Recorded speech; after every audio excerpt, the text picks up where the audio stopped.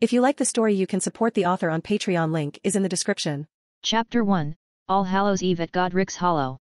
On the 31st of October, 1981, All Hallows Eve cast its magical aura over the wizarding world, but at the Potter residence in Godric's Hollow, a different atmosphere prevailed.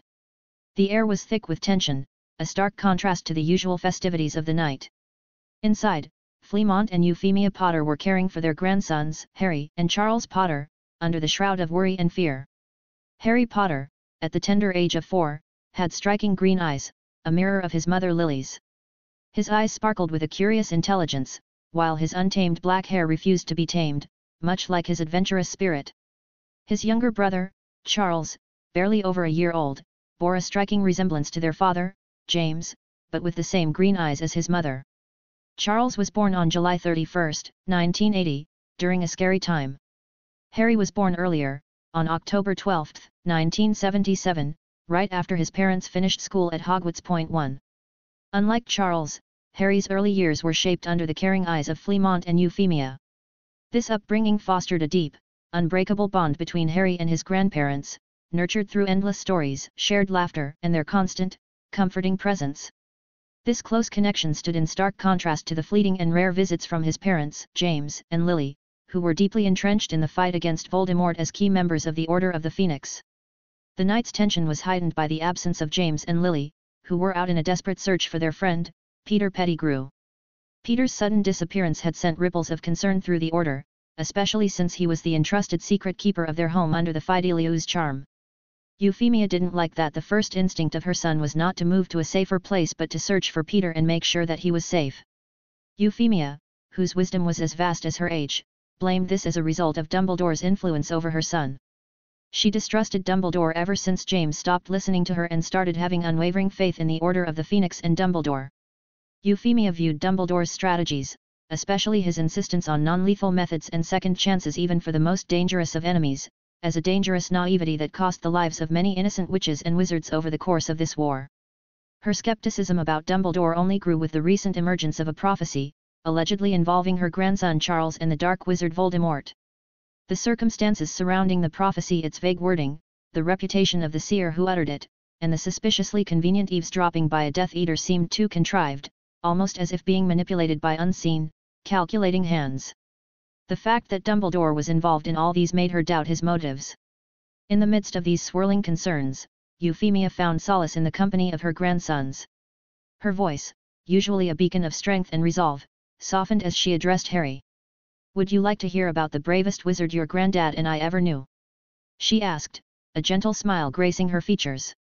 Harry's eyes, always so full of life and curiosity, lit up. "Yes, Grandma. The one who tamed a dragon?" he asked, his voice brimming with youthful eagerness. "That very one," Euphemia replied, her eyes twinkling as they reflected memories from a time long past. There was an undeniable uniqueness to Harry, evident even at his young age. His questions were thoughtful, his demeanor unusually serene for a child. While others his age succumbed to bouts of tantrums or lost themselves in childish play, Harry was different. He would sit quietly, his eyes wide and attentive, absorbing every tale, every nugget of wisdom his grandparents shared. It was as if he was not just hearing the stories, but living them, learning from them, a trait that set him apart in a world where the line between the ordinary and the extraordinary was often blurred. Harry Potter's precocious maturity, a trait that set him apart from other children his age, had an unusual origin, a series of nightly dreams. Initially, these dreams were sporadic and fragmented, like pieces of a puzzle scattered in the recesses of his mind. However, as time passed, they began to form a more coherent narrative. In these dreams, Harry found himself inhabiting the life of a muggle or a person without magic, immersed in a world of towering structures and cacophonous machines. This era, illuminated by electric lights and filled with the hum of computers and the roar of automobiles, was in stark contrast to the magical realm he lived by day. Yet, despite the technological wonders that surrounded him, the muggle at the center of Harry's dreams was weighed down by a heart brimming with unrealized aspirations. These nocturnal journeys were more than mere dreams to Harry, they were windows into experiences and emotions far beyond his tender years. He kept these visions to himself, fearing they might cause undue worry to his already burdened family. But dreams, as passing as they may seem, have a profound way of shaping reality. The experiences, regrets, and hopes of the figure in Harry's dreams began to mold his worldview. Driven by the desire to learn from another's past mistakes, Harry found himself giving up the trivial concerns of childhood. Instead, he developed an insatiable thirst for knowledge and a depth of understanding that was highly unusual for someone of his age. This newfound wisdom, gleaned from his dreams, began to intertwine with the magical stories his grandparents shared. Through this unique blend of otherworldly experiences and enchanting tales, Harry was becoming a young sage, understanding complexities that eluded his peers. As Euphemia wove the tale of the wizard who tamed a dragon, Harry listened with rapt attention. His mind skillfully merged the insights from his dreams with the magical narrative, transforming him from a mere child into a repository of wisdom, his perspective enriched by experiences spanning beyond his years. That night, the Potter household, typically a bastion of joy and safety, was shrouded in an air of unease. Euphemia's stories, usually a source of delight, now served as a shield against the ominous feelings that lingered in the air. Fleamont, a man of few words, wore an expression of deep concern. He felt something bad might happen soon. Harry felt something wrong with the mood of his grandparents but did not think much of it, as during these times of war most of the days were like this. Meanwhile, young Charles, blissfully unaware of the gravity of the situation, played contentedly. Euphemia's gaze often drifted towards her grandsons, her thoughts reaching out to James and Lily, enveloped in a silent prayer for their safe return. In this house, under the shadow of impending darkness, a new chapter was unfolding. It was the beginning of the story of Harry Potter, the boy prophesied to defeat the Dark Lord. A tale that, in time, would be recounted for generations to come, weaving its way into the tapestry of wizarding lore. Chapter 2, A Night of Courage and Sacrifice. As the clock ominously ticked closer to midnight in the Potter household, a palpable sense of dread permeated the air. Fleamont Potter, a wizard of considerable prowess who once stood firm against many dark wizards, felt a chilling disturbance. The protective wards he had meticulously woven around his son's residence, a supplementary safeguard to the Fidelius's charm, were being attacked by an unknown force. With the instincts of a seasoned warrior, Fleamont sensed the activation of the anti-apparition wards, an ominous sign of impending danger. His hand instinctively reached for his wand, a steadfast companion through countless battles. "Euphemia, take the boys upstairs," Fleamont commanded, his voice resonating with an authoritative calmness. "I'll confront the intruder." Euphemia, ever aware of the stakes at play, quickly ushered Harry and Charles to the safety of their room. Meanwhile, Fleamont steeled himself for the confrontation, his grip on his wand unyielding. In the children's sanctuary, Euphemia, with practiced hands, began etching protective runes around Charles's cradle. Haunted by a premonition of this very night, she had painstakingly researched ancient magics that would aid her in defeating the dark wizard Voldemort. Her efforts had been fruitful and she had unearthed a forgotten sacrificial ritual, a desperate measure, but one that held a glimmer of hope against the dark tide they faced. Turning to Harry, she regarded him with a mixture of maternal affection and sorrowful resignation. Having been more of a mother to him than Lily, who was preoccupied with the war, her bond with Harry was profound. "Harry, my brave boy, you must be strong now. Remember to protect Charles, as we have always protected you," she implored, her voice imbued with a blend of motherly love and the resolve of a warrior. Harry, young but unusually perceptive, understood the gravity of her words. A silent nod was his vow, a promise of protection and bravery beyond his years. Downstairs, the clash between Fleamont and the intruder, none other than Voldemort himself, erupted into a violent maelstrom of magic. Voldemort, cold and calculating, offered a chilling proposition. "Give me the child, Fleamont," Voldemort hissed menacingly. "I have no quarrel with you or your wife. It's the boy I seek." But Fleamont, unyielding and resolute, stood his ground. "You shall not lay a finger on my grandson, you vile creature," he declared, his voice a defiant roar amidst the swirling chaos of spells. The ensuing duel was a testament to Fleamont's indomitable spirit and Voldemort's merciless pursuit of his dark agenda. Despite his valiant efforts, Fleamont found himself at a tactical disadvantage, battling not just for his own life but also to protect the house from collapsing in the fight and hurting his grandchildren. In the children's room, Euphemia completed the runic circle, its ancient symbols glowing with a faint, ethereal light. She then draped Harry with the Potter family's ancient invisibility cloak, positioning him near Charles's cradle. Her heart was heavy with the knowledge of what was to come, the weight of sacrifice pressing upon her soul.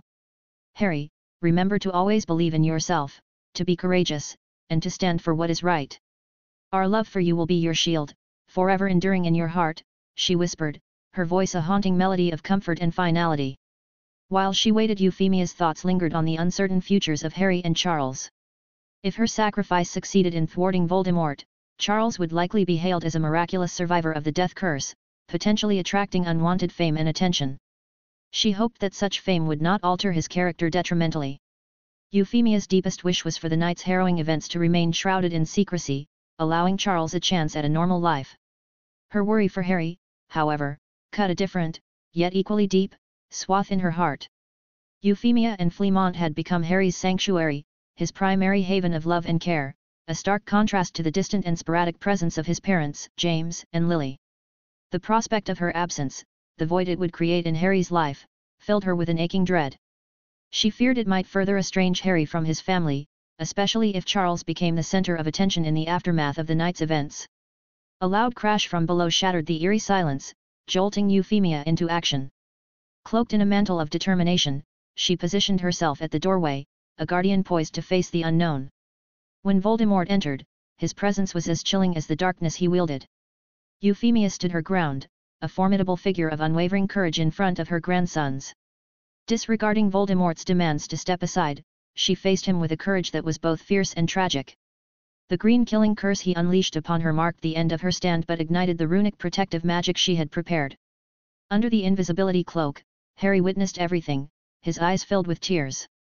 However, he didn't make a sound in fear and, honoring his grandmother's last wish, moved in front of his brother to protect him.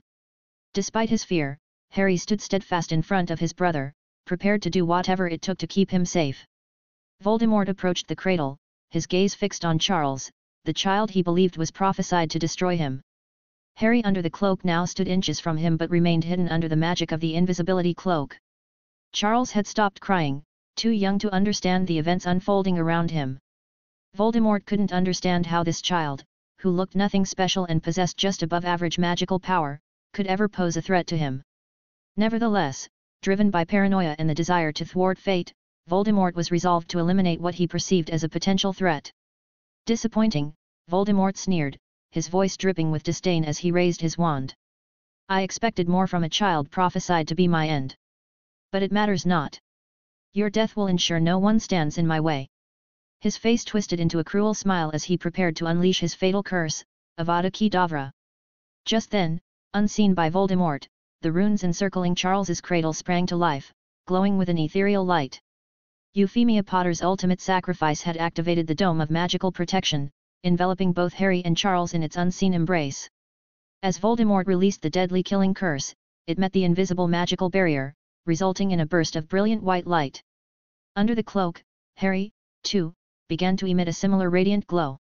His innate magic, unbeknownst to him, mingled with the protective dome, fortifying it against the dark spell.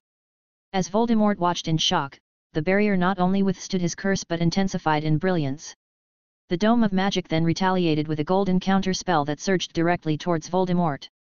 Striking him squarely in the chest, the spell reduced Voldemort to ashes within moments, his clothes collapsing to the floor. Yet, the spell, intended to obliterate Voldemort entirely, was impeded by a hidden anchor to the mortal world, Voldemort's Horcruxes. And from Voldemort's ashes, two sinister black wisps emerged, one latching onto Harry's forehead, the other manifesting as a wraith-like entity. This wraith, a weakened remnant of Voldemort, lunged desperately towards Charles. However, Harry, in his unconscious state, again emitted a pulsating white light that repelled the wraith, forcing it to flee into the night. Thus, the ruins of the Potter house bore witness to a profound change in the wizarding world. A night that was meant to herald darkness instead became the turning point in a war against evil, laying the foundation for a story that would be etched in wizarding history forever. Chapter 3, The Awakening of Memories. In the grim aftermath of that fateful night, the Potter house stood in shambles, a solemn testament to the tragedy that had unfolded. Amidst the ruins, Harry and Charles, the sole survivors, lay unharmed, their innocence a stark contrast to the devastation surrounding them. The stillness of the night was abruptly broken by a subtle, scurrying sound. A rat, with beady, calculating eyes, crept into the room through a crack in the wall. In the blink of an eye, the rat transformed, revealing its true form, Peter Pettigrew. Peter's eyes darted across the room, absorbing the surreal scene, the unscathed children and the remnants of the Dark Lord's visit, a dark cloak and the Dark Lord's wand lying on the ground. Pettigrew's face twisted in panic. As a traitor to the Potters and now witness to his master's apparent downfall, he found himself in a precarious position. He had already betrayed the Potters, putting him at odds with the light side. Now, with his master apparently killed, he realized he was also in danger from the dark side. Fear for his own life overrode any other concerns. Snatching up Voldemort's wand, he transformed back into his animagus form of a rat quickly. He didn't even consider doing anything to the children. Whatever force had vanquished the Dark Lord was not something he wanted to reckon with. His tiny rat heart pounding with fear, Pettigrew scurried out of the room and disappeared into the night, desperate to save his own skin. Meanwhile, Harry, lying amidst the rubble of what was once his home, the invisibility cloak thrown away in the aftermath, and with tears in his eyes, felt something strange happening within his mind. It was as though a hidden vault in his mind had been unlocked, releasing a deluge of memories that felt both foreign and intimately familiar. These memories, vivid and extensive, connected all the fragmented nightly dreams he had experienced in the past, weaving them into a coherent narrative. As he lay unconscious, his mind embarked on an extraordinary journey through the life of a Muggle in a world vastly different from his own. In this mental journey, Harry found himself living through key experiences of this Muggle's life, skipping over the personal and intimate details like birth, family dynamics, and romantic relationships. Instead, the memories focused on the acquisition of knowledge and life experiences.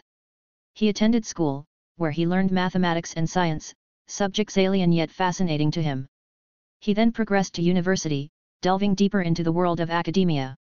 After university, the memories shifted to an ordinary 9-to-5 job, portraying a routine yet insightful glimpse into a mundane adult life. These memories, however, abruptly ended when the Muggle reached the age of 23, leaving a sense of unfinished business. Among the most captivating elements of these memories was the Muggle's deep fascination with the Harry Potter book series. This interest led to an exploration of fan fiction, a realm where the canonical boundaries of the original story were creatively reimagined. Harry was captivated by the creativity and diversity of these fanfictions, which presented alternate realities and possibilities for characters he felt a strange kinship with. Absorbing these memories and experiences, Harry could feel the emotions of that man as if they were his own. He could feel the man's joys, sorrows, and fears. Harry soon deduced that these memories were from his past life. He had for some reason retained his past life memories and they were getting unlocked through his nightly dreams. But, due to this night's turmoil, the memories that were supposed to unlock slowly as he grew up, got released prematurely. Harry Potter, the 3-year-old boy who had just lost his grandparents, was now also a 23-year-old man from another world, reincarnated into the Harry Potter universe. However, the mental journey he had gone through did not contain any personal details, like he did not know his name in his past life or remember his parents in his last life. This ensured Harry did not have any attachment to his past identity. Harry felt the joys, sorrows, and fears of his past life as if they were his own, yet he retained his identity as Harry Potter. His love for his current grandparents, his distant parents, and his younger brother Charles remained unaltered. He was still Harry Potter, yet he was now imbued with knowledge and wisdom that spanned beyond his young years. In this unique state of being, Harry silently vowed to use his newfound knowledge to combat the dark forces that had shattered his family. He would grow into a wizard who would honor the legacy of Fleamont and Euphemia, a beacon of strength in a world shadowed by darkness. From the memories of the Harry Potter books and fanfiction he had absorbed, Harry realized he was reborn into the very universe he had once read about. The world he knew was the Harry Potter universe, and he was its titular character. He understood that he had been born into an alternate reality, where his brother Charles would be hailed as the boy who lived. From the things he knew about the prophecy's wordings, he could not be the boy who lived since he was not born on July 31st like his brother. However, this did not bother him. He did not care about the title or the status that came along with the title. All he wanted to do was become the strongest wizard in the world and restore the status of the Potter family in the wizarding world, making his grandparents proud. As Harry drifted deeper into sleep, his thoughts did not go to the dormant fragment of Voldemort's soul nestled within him.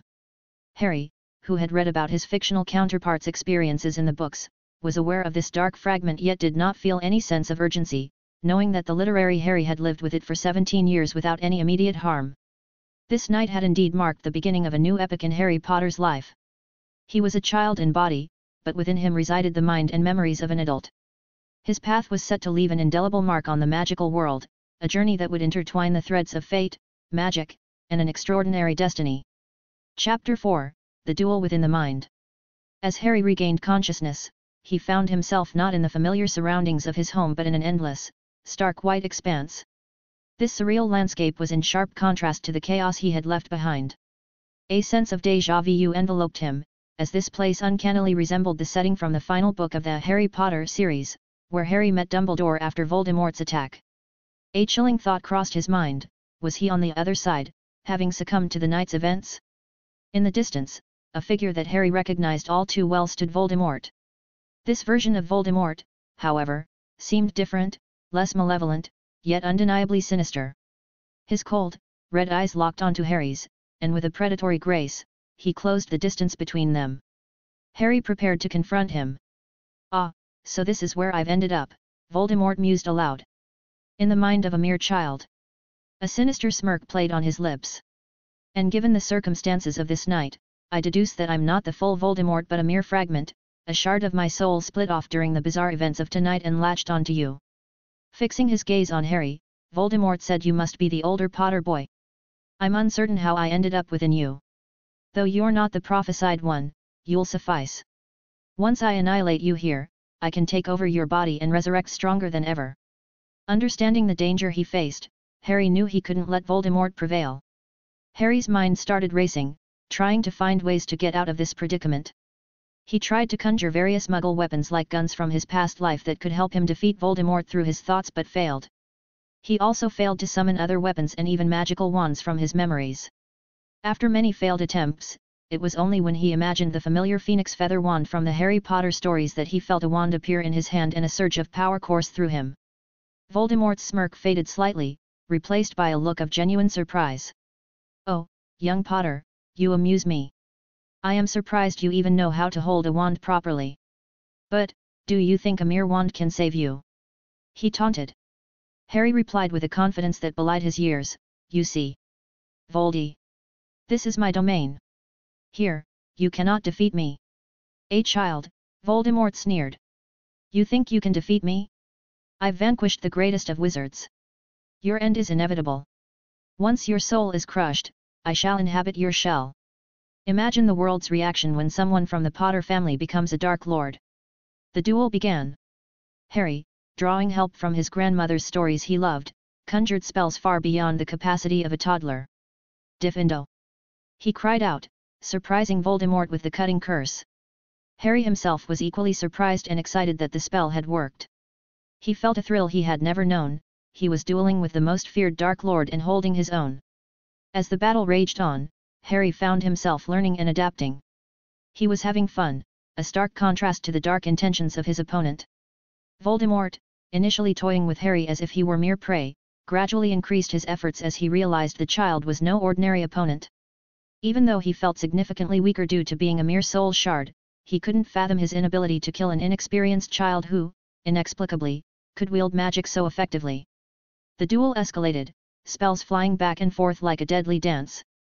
Harry, growing more confident and fluid in his movements, was a stark contrast to the increasingly frustrated Dark Lord.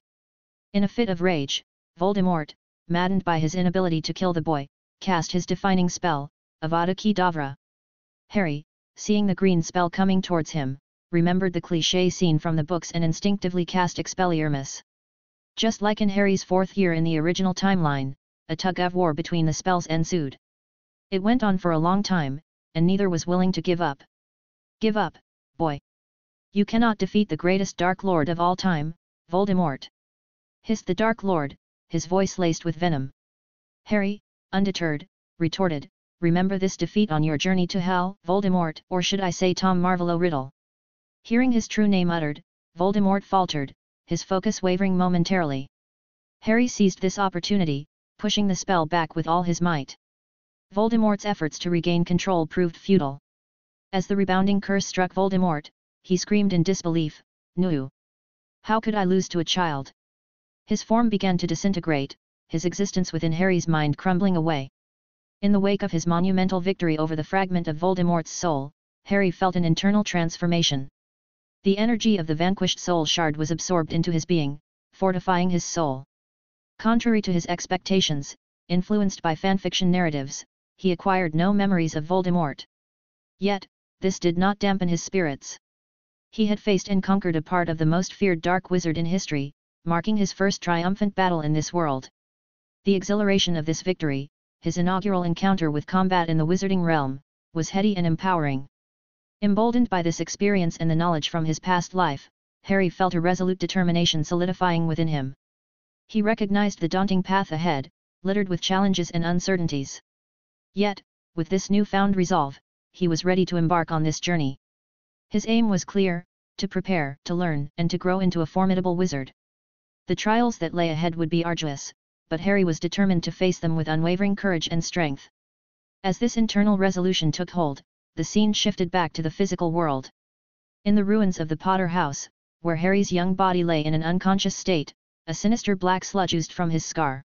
This dark residue, the last vestige of Voldemort's corrupting influence, slowly evaporated into the night, leaving no trace. In a moment of magical purification, a brilliant white light enveloped Harry, healing his scar. The magic within him acted as a purging force, cleansing him of the last remnants of the Dark Lord's presence. The once prominent lightning-shaped scar on his forehead, a stark reminder of that fateful night, now faded completely. As Harry lay there, his small form still and serene, the invisibility cloak that had shielded him earlier now lay crumpled beside him. The house, which once rang with the laughter of a family, stood wounded and silent, its walls echoing the night's grim battle. Outside, the neighborhood slumbered on, blissfully unaware of the profound struggle that had unfolded in the quiet house at the end of the lane. Chapter 5, Aftermath and Revelations. In the aftermath of the harrowing night, the once vibrant Potter residence stood as a somber relic, its walls echoing the terror and bravery that had unfolded within. The once joyful home now lay in ruins, its very essence altered by the night's events. The remnants of powerful spells lingered in the air, invisible protectors of the home's tragic secrets, unbeknownst to the world beyond. The stillness of the night was abruptly shattered by the sharp cracks of apparition. A group of familiar faces, led by James and Lily Potter, Sirius Black, and accompanied by members of the Order of the Phoenix, and the venerable Albus Dumbledore, materialized outside the house. Their expressions, a complex tapestry of dread and resolve, spoke volumes of the gravity of the situation they feared to face. Upon entering the devastated dwelling, James was immediately confronted with the grim reality of his loss. His father, Fleamont, lay motionless, his final stand etched into the very ruins that surrounded him. The sight pierced James's heart with a grief so profound, it rendered him momentarily speechless. The loss of his father, once a pillar of strength and courage, left James reeling in a torrent of sorrow and disbelief. Meanwhile, propelled by a mother's instinctive urgency, Lily ascended the stairs to the nursery. Her steps, heavy with a mix of fear and determination, echoed through the desolate corridors. Her heart raced with dread, each beat amplifying her fear for her sons. "Lily, be careful."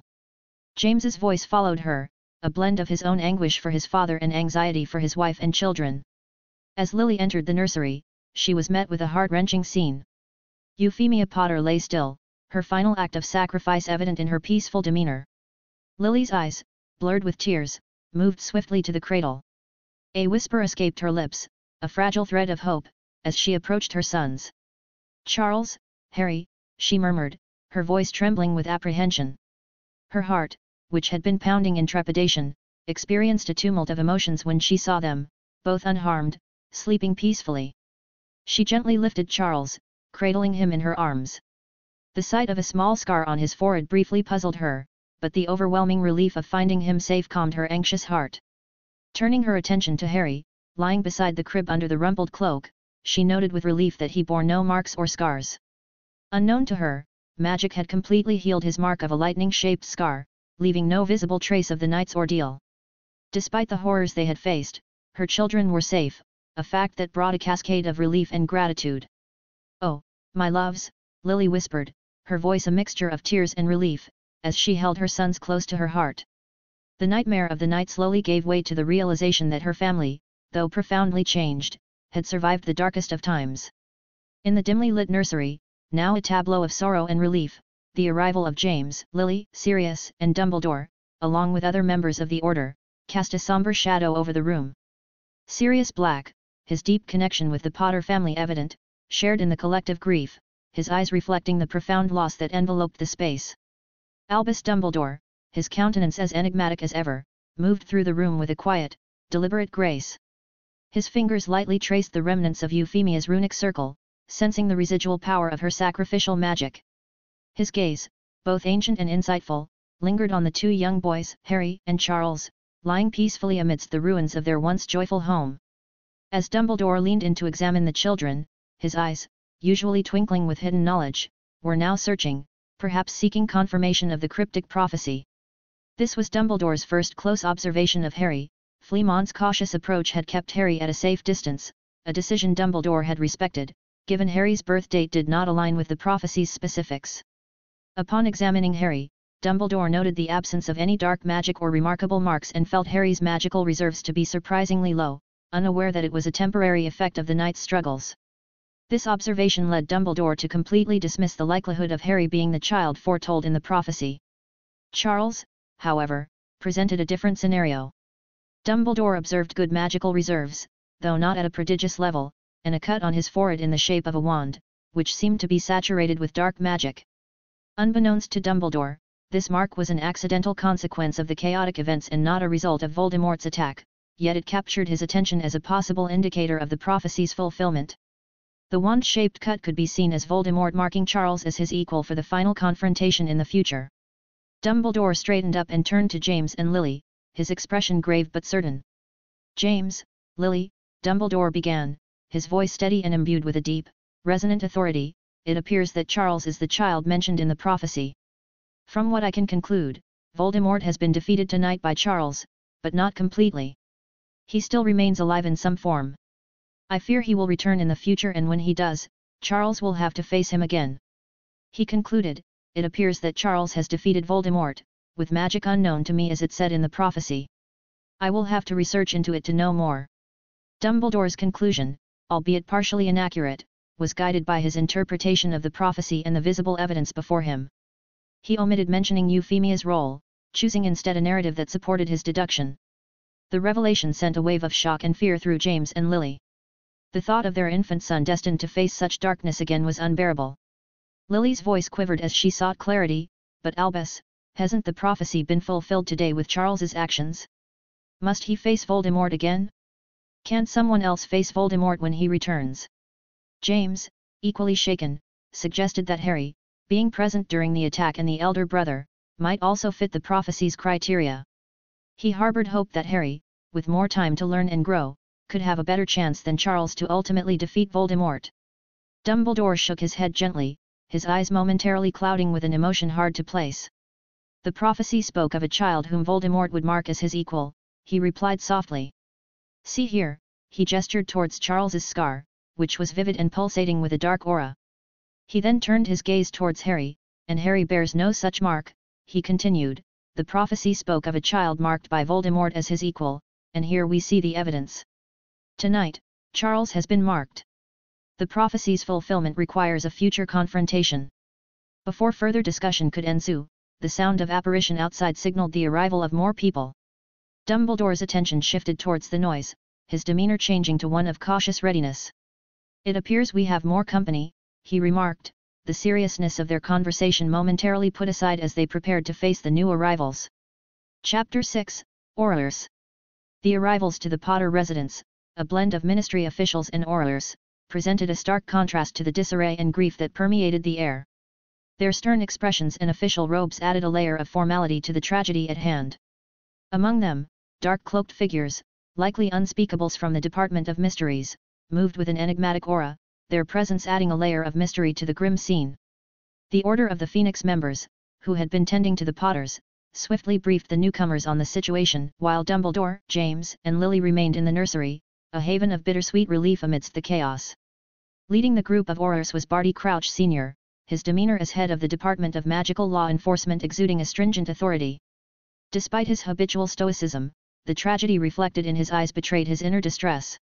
The scene before him, a testament to both loss and miraculous survival, seemed to momentarily soften his usually rigid posture. Upon encountering the bodies of Fleamont and Euphemia, the group paid their respects, their somber condolences offering a small comfort to James and Lily, who were still grappling with the magnitude of their loss.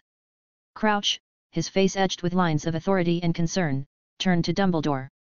"Headmaster Dumbledore," he began, his voice steady and commanding, "what happened here? The Ministry was notified of large magical activity in this area, and just as we were preparing to investigate, we heard that the Dark Mark had faded. What happened? Did you battle with the Dark Lord here and defeat him? Minister Bagnold wants a full account, and she wants it promptly. Dumbledore, embodying a serene composure in the midst of turmoil, responded with a measured gravity. We lost contact with Peter, he began, his voice steady and imbued with a deep, resonant authority. We went out looking for him, fearing he might be in danger. During our search, I was notified of the wards at the Potter's house breaking. There is no evidence to suggest Peter was attacked by Death Eaters, so we now suspect Peter may be the spy we have been searching for within the Order. Crouch's reaction to the revelation of Pettigrew's betrayal was a mix of surprise and skepticism. Pettigrew, a spy? That's a grave accusation, Dumbledore, he remarked, his expression reflecting the gravity of such a claim. Dumbledore nodded solemnly, acknowledging the severity of his statement.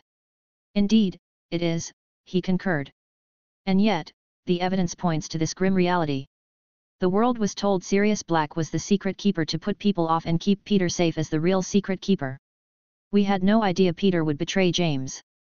The events of this night also confirm his betrayal. Without Pettigrew's betrayal, Voldemort could not have found this location. He then recounted the night's events, highlighting the survival of the children against all odds. When we arrived, we found Euphemia and Fleamont dead, but the children miraculously alive. Voldemort has been defeated, though I believe it to be a temporary reprieve. Dumbledore's gaze, usually filled with a spark of wisdom, was now clouded with a somber hue as he delved into his theory about Charles's role in Voldemort's defeat. From what I can deduce, he said, upon Euphemia's death while protecting Charles, a powerful magic, full of love, was invoked. This magic, I believe, empowered Charles Potter and played a crucial role in enabling him to vanquish Voldemort, at least for the time being. Crouch, absorbing the headmaster's explanation, displayed a rare moment of vulnerability, his features softening as the reality of the situation sank in. Aurors, he ordered sharply, begin your investigation immediately. Ensure every detail is meticulously documented. The Unspeakables, meanwhile, had already commenced their silent, methodical examination, their movements almost spectral in their efficiency. They delved into their work without interruption, their focus undeterred by the ongoing discussions. The Potter residence, now a hub of investigative activity, bore the heavy air of skepticism and disbelief. Barty Crouch Sr., his years of experience as an Auror etched on his face, voiced his doubts. I cannot fathom how a child, only a year old, could have possibly defeated you-know-who, he muttered, his skepticism echoing the sentiments of many in the room. Over my time in the Aurors, I have seen many parents die protecting their children, but nothing like this happened to the attackers. We must make sense of this scene to make sure you-know-who is dead. Dumbledore, holding Voldemort's cloak, met Crouch's skeptical gaze with a measured calm. This was found here, Barty. It's Voldemort's, and I believe it was worn by him tonight, he said, his voice low yet carrying the weight of his conviction. A shiver seemed to pass through the room at the mention of Voldemort's name, and Crouch's eyes narrowed in contemplation. Then it is imperative we ascertain the true nature of his fate, he replied, his tone stealing with resolve. Chapter 7, Shadows and Prophecies. The Unspeakables, shrouded in their usual aura of mystery, continued their thorough examination of the nursery. They worked in silence, their methodical approach a stark contrast to the swirling confusion and speculation around them. Dumbledore remained an enigmatic presence, his vast knowledge and understanding a closely guarded secret. He watched, his eyes betraying little, as the room grappled with the night's unfathomable events and the inconceivable notion that two young children had somehow played a pivotal role in Voldemort's downfall. Amidst the noise and the flurry of activity, two small figures in the nursery began to stir. Harry's bright green eyes blinked open, mirroring the awakening of his brother, Charles. In that moment, as their innocent eyes took in the room full of strangers, the future remained as uncertain as the questions that filled the air. Harry had been awake for quite some time, ever since the first group of people arrived. He was feigning sleep, keen to eavesdrop on the conversations swirling around him. With the influx of memories and experiences from his past life, he was unsure how to behave in front of his parents and the others. Should he reveal how he and his grandmother were responsible for thwarting Voldemort this night, or should he let them puzzle it out themselves? As he pondered this, he listened intently to Dumbledore's summation of the night's events. Harry was also confused about who the real prophesied child was. Although the birth date of Charles matched the prophecy, but tonight Voldemort was first killed by his grandmother's sacrifice and actions. Also, since he was in front of his brother to protect him, he was the one on the direct end of Voldemort's spell that got countered. Later he defeated Voldemort again as the soul shard that had latched to his head was defeated by him. Charles played almost no role in tonight's events. Disregarding the birth date means that Harry himself was the prophesied child or the boy who lived. In the end, he made up his mind. Despite the prophecy suggesting Charles as the potential chosen one, Harry felt a profound sense of duty to shoulder the burden himself. His past life's experiences and the flood of memories made him the more fitting adversary for Voldemort, more so than his younger brother, Charles. Harry decided to embrace the role of the chosen one, albeit from behind the scenes, as he did not wish to make himself a target. To defeat the far more powerful Voldemort, he needed an edge. Keeping Voldemort unaware of his true fated enemy could provide just that advantage. As he lay there, listening to Dumbledore's summation, Harry grappled with the implications of the wrong boy who lived scenario unfolding before him. He recognized the similarities to the fanfiction plots he had once read, yet the reality of the situation was fraught with danger and complexity. Despite the evidence, such as the runes, Dumbledore seemed to have hastily concluded that Charles was the one who vanquished Voldemort, which Harry did not like since that put Charles on every Death Eater's kill list. Harry suspected that Dumbledore had ulterior motives. Putting Charles on a pedestal, especially when he was potentially the child of prophecy, seemed like a dangerous game. Since for now, Harry could not go against Dumbledore, he resolved to act from the shadows to protect Charles, countering whatever plans Dumbledore might have, while safeguarding Charles and his own secrets. As the room buzzed with activity, Harry lay quietly, his mind a whirlwind of strategy and determination. He was ready to embark on a path that would require cunning, strength, and secrecy. In the midst of the chaos and somber investigations, the gentle stirring of Charles and Lily's arms signaled to Harry that it was time to awaken. As he opened his eyes, the room's attention shifted towards the two young boys, the sole survivors of the night's calamity. Lily, her maternal instincts in full force, enveloped her children in a protective embrace.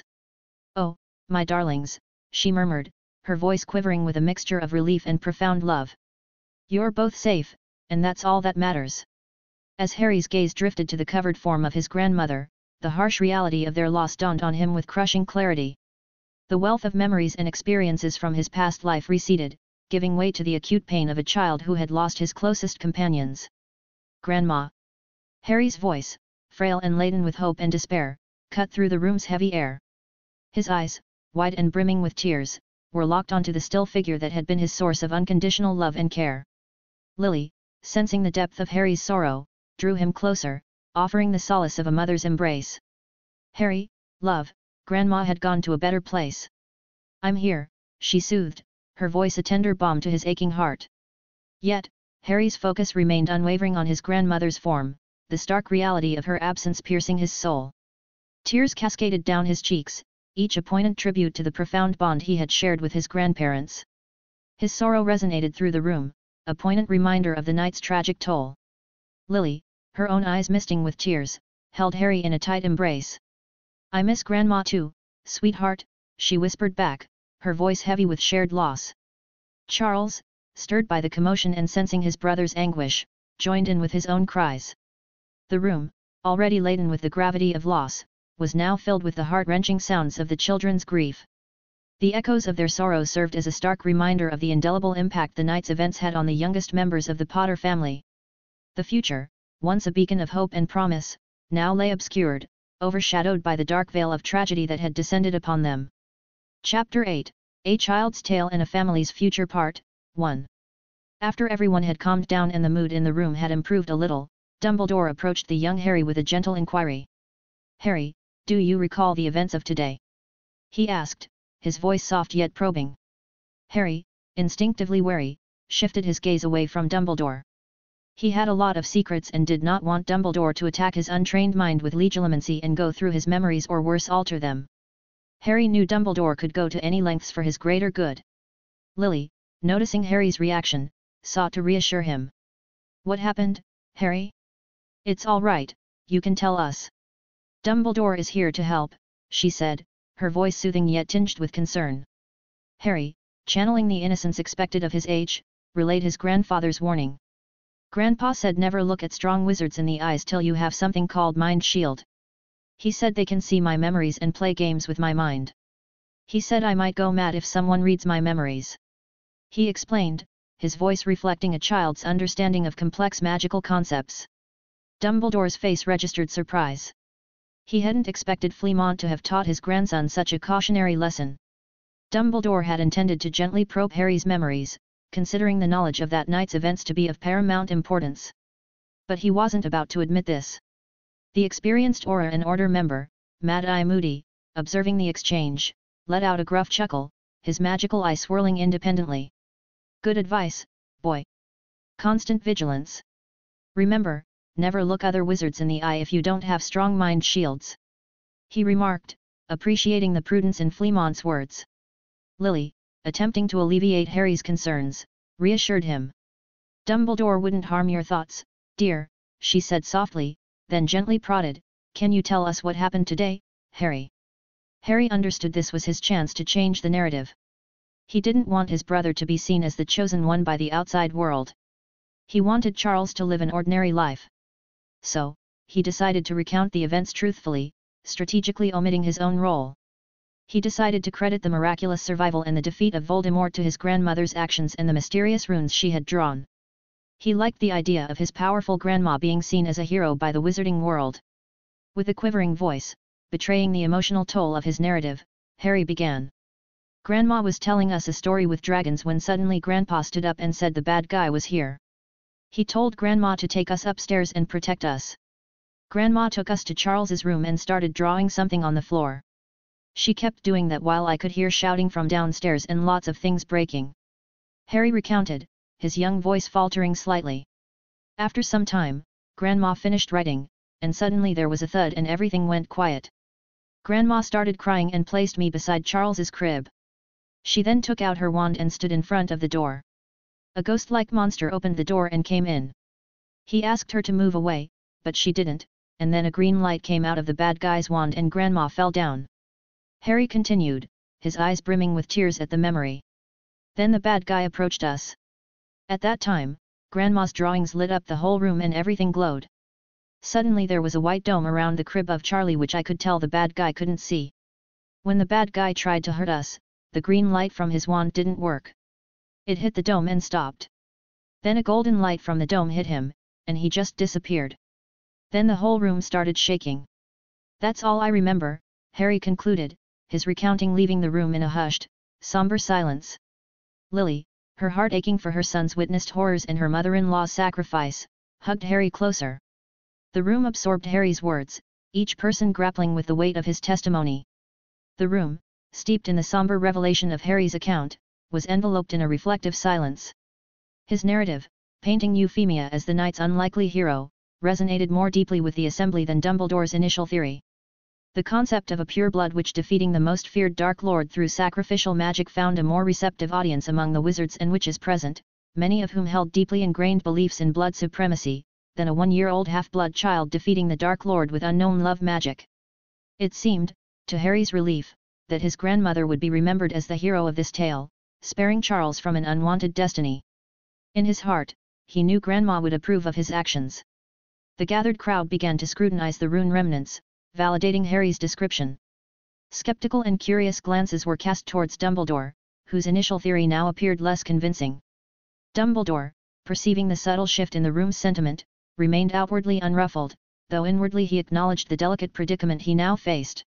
The flow of events Harry described matched what Dumbledore had concluded upon first entering the room. He had ulterior motives for putting Charles in the forefront, but he knew he could salvage this later. For now, he conceded gracefully. Chapter 9, A Child's Tale and a Family's Future Part 2. Harry's words hold truth, Dumbledore conceded, his voice embodying calm authority. As I had suggested, Euphemia's sacrifice invoked a powerful magic. I initially thought this magic empowered Charles to defeat Voldemort, but it seems the magic did not need a medium. It appears I need to study these runes further. Their capacity to counter the killing curse is a significant subject to explore. Dumbledore, his expression thoughtful yet decisive, turned to Lily. Lily, he began gently, I believe it would be prudent to take the children to Hogwarts for a checkup with Madame Poppy Pomfrey.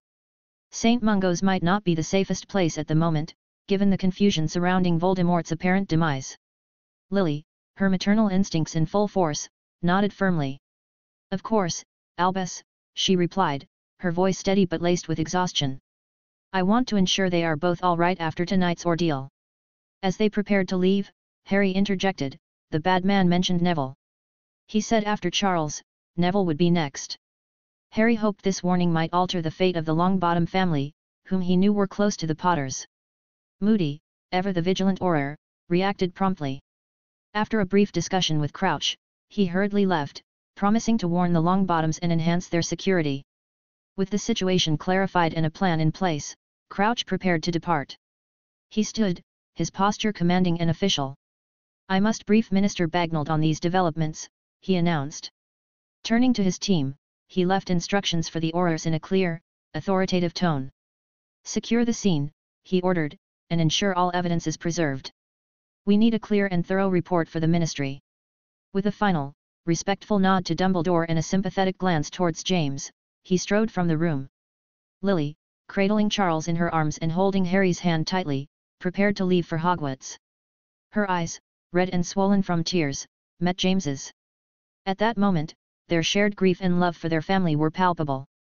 I'll remain here, James stated, his voice a mixture of grief and resolve. I must see to my parents' arrangements and settle matters concerning the house. Lily nodded, tears welling in her eyes again, but she understood. She leaned in, giving James a deep, heartfelt kiss. We'll be waiting for you at Hogwarts, she whispered, her voice trembling with emotion.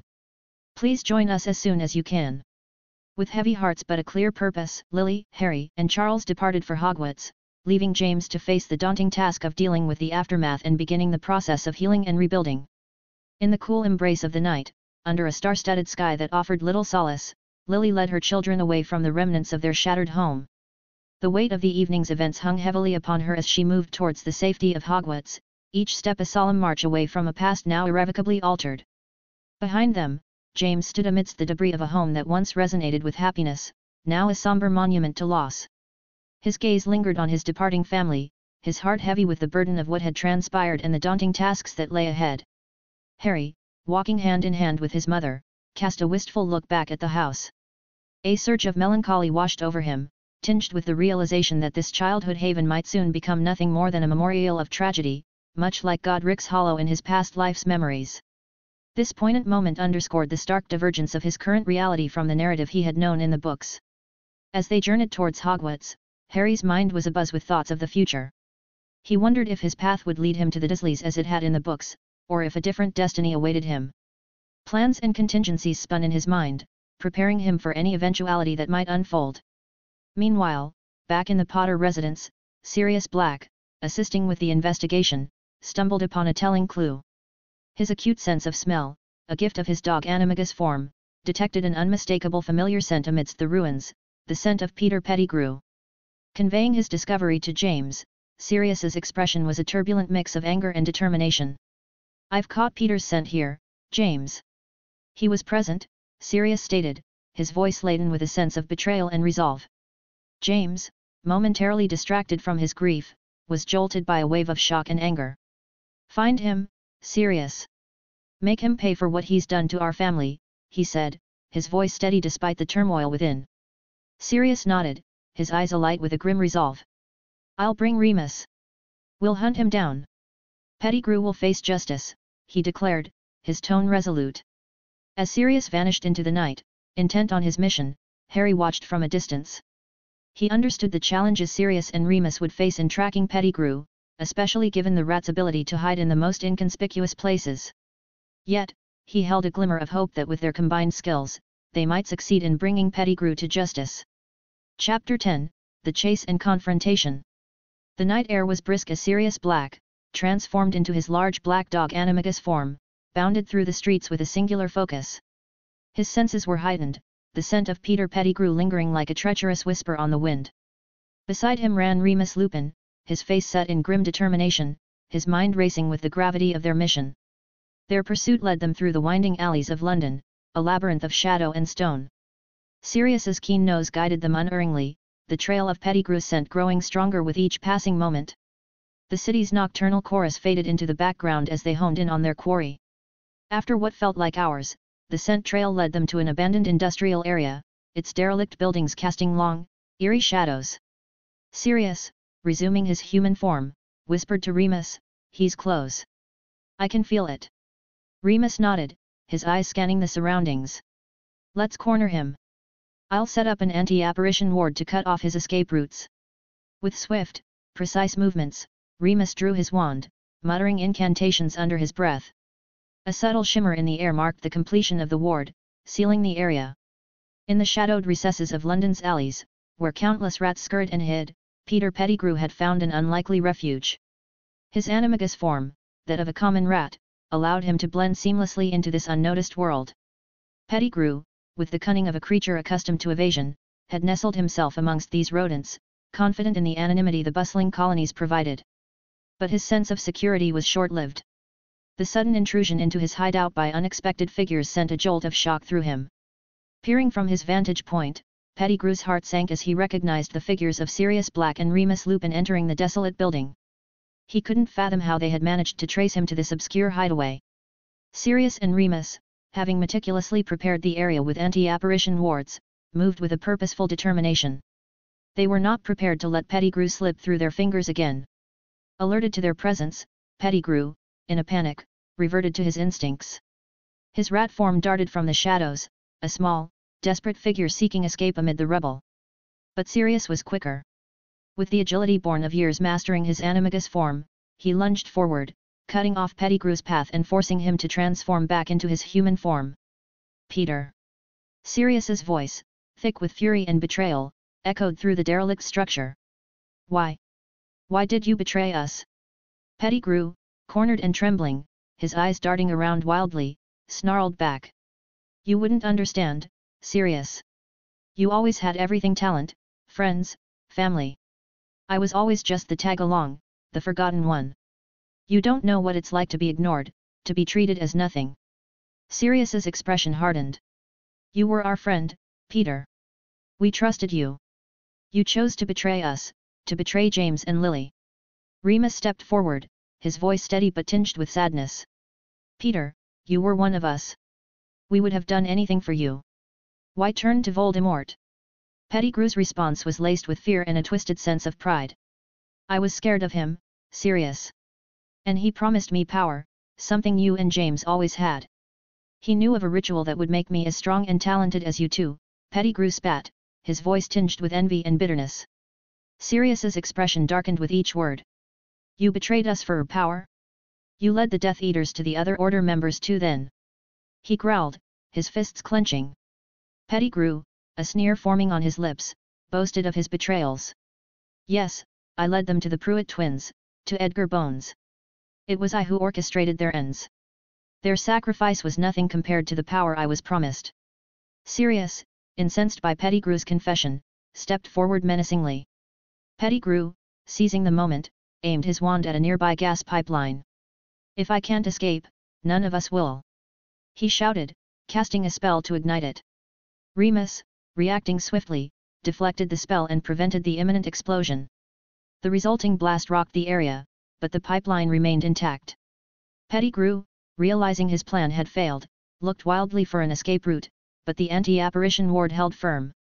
Sirius advanced, his wand trained on Pettigrew, his face a mask of righteous anger. "You'll pay for your treachery, Peter. You'll face justice for what you've done," Sirius declared, his voice resolute. Pettigrew, now visibly defeated, slumped to the ground, his eyes filled with fear and despair. Remus, ever the voice of reason, cautioned Sirius. "We need him alive, Sirius. He must answer for his crimes." Sirius was tempted to unleash the dark curses he had seen his black cousins use, but Remus's stern look reminded him of the consequences. But doing nothing did not feel right. Instead, Sirius resorted to unleashing his fury through a flurry of punches and kicks, each one landing with a bone-crushing force on Pettigrew. Remus, while ensuring Pettigrew stayed alive, allowed Sirius this moment of catharsis. He understood Sirius's need to vent his rage but was determined to prevent his best friend from crossing a line that would lead to Azkaban. Pettigrew, beaten and broken, lay at their feet, his plans of escape thwarted. Remus watched over the scene, his heart heavy with the knowledge of what his friend had become. The betrayal of Peter Pettigrew was laid bare that night, a treachery that had cost the lives of many and shattered the bond of a once unbreakable friendship. Sirius stopped after calming his anger a little. Then together with Remus, they bound Pettigrew with magical restraints, ensuring he could no longer pose a threat. As they prepared to transport Pettigrew to the ministry, Sirius cast a final glance at his former friend. The night had brought closure, but not the kind Sirius had hoped for. The betrayal of a friend, the loss of innocence, and the unearthing of hidden truths had marked this night as one of the darkest chapters in their lives. The journey back was silent, each man lost in his own thoughts. The events of the night had set in motion a series of changes that would ripple through their lives and the wizarding world. Chapter 11, A New Dawn. The morning light of a new day greeted Harry as he woke in unfamiliar surroundings. The events of the previous night, so surreal and tumultuous, still hung over him like a dream. He had arrived at Hogwarts late at night and was taken directly to the hospital wing, where the brothers had to go through a thorough medical examination. He didn't get to even enjoy the view of the magnificent castle. Since school was still in session, Harry found himself in a temporary residence within Hogwarts, a secluded wing that had been swiftly arranged to accommodate the Potters. It was locked down and no student was allowed in there. Harry, tired from all the night's ordeals, had quickly dozed off during the checkup by the school matron and did not know what happened after that. Waking up to the new surroundings, Harry first pinched himself to confirm that this was reality. Last night's events all felt like a dream. He was woken up by people talking in the temporary residence but did not feel like opening his eyes and getting up from bed. He was still tired from last night's ordeals and also wanted to listen to the adult conversations. The people in the wing were his parents, Sirius Black, Remus Lupin, Madame Pomfrey, Dumbledore, and McGonagall. They discussed the events that had unfolded since the attack, including the capture of Peter Pettigrew. Sirius and Remus had managed to apprehend Pettigrew, who had attempted a desperate escape by causing an explosion. The quick actions of Remus, aided by Sirius, had thwarted Pettigrew's plan, leading to his capture. Now he was bound in magical restraints to stop him from transforming and on the way for trial with the Aurors. The conversation then shifted to the Potters' future residence. Dumbledore expressed concern about their safety at Hogwarts, saying, "You must move from Hogwarts quickly since it is not safe here with news out of Voldemort's defeat. The Prophet has got the news. The Death Eater spies among the students might try to harm the children to take revenge for their master." James, weighing the options, replied, "I want to move too but will have to wait for the will of my father to be read at Gringotts this evening before I can decide on accommodation. All the Potter properties have gone into lockdown after my father passed away, and I will get the location of the properties and access only after the will reading and claiming the Potter lordship. Even the vaults have gone into lockdown, and Lily and I can now just access our personal vaults." Lily, however, added, "Even if James gains access to the Potter Manor, I would prefer to not live in the Potter Manor. Those wards make it impossible for Muggle items to be used in it. I want my children to be well versed with Muggle items and how to use them like the television and radio. That is why we did not live there in the first place. Are there any other options?" Sirius offered his rented house as a temporary solution, citing that the Black family home in London was not an option due to his mother still residing there and her allegiance in the war. The Potters were looking for a permanent place, so they declined Sirius's offer. Seeing that the discussion was going nowhere, Dumbledore said, "Let's wait for the will to see if there are any suitable houses, and if there are, you could live there. If not, I have a house you could use. I am currently looking into a ward that could help you. Since the failure of the Fidelius charm, I have found a better option for a ward, and I will tell you about it later. It's just that you will have to make a difficult decision if you decide to use it." Dumbledore unconsciously looked at the sleeping Harry when he said this. James, steadfast in his resolve to protect Charles from any harm, affirmed his commitment to do whatever was necessary. With that, Dumbledore and McGonagall excused themselves, their responsibilities at Hogwarts and the Ministry demanding their attention. After the professors had left the room, Remus Lupin spoke. "By the way, the press has gone wild. I don't know how the Prophet got all the information, but it had a field day. The paper is full of Voldemort's death, praising Aunt Euphemia as the heroine of Hearth and Home for ending the war and vanquishing Voldemort. They've detailed the entire event. It's unclear how they obtained such detailed information so quickly. I thought the Aurors and Ministry officials at the site were told to keep quiet about it for some time." Sirius, with a hint of exasperation, responded, "They were, but the dark mark fading got all the people looking for answers. It seems one of the young Aurors present yesterday, in celebration of the end of the war and living through it, got too drunk and spilled the beans to some undercover reporter. So everything is out in the open. Then the ministry had to step in to make an official statement. Lily's concern shifted to Charles. It's all okay. But what I am worried about is Charles. Even the first conclusion said by Dumbledore was leaked, so now everyone is calling him things like the boy who lived for surviving the death curse.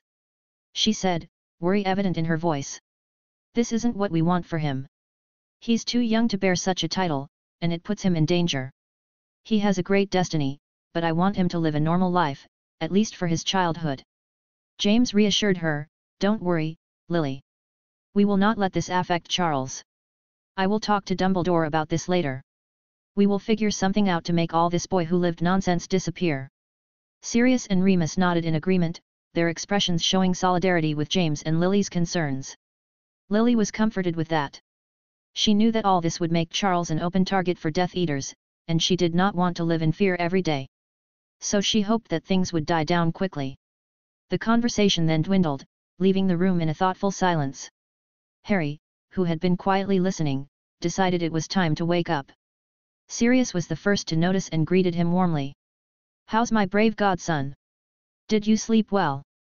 Harry, playing his part, replied, I slept without nightmares, thanks to Madame Pomfrey's potion.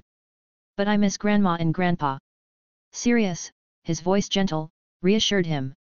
I miss them too. They fought bravely so that you could live, Harry. I don't think they will like you to cry. I am sure they will be watching you from the other side. Make them proud. Harry nodded solemnly, I will.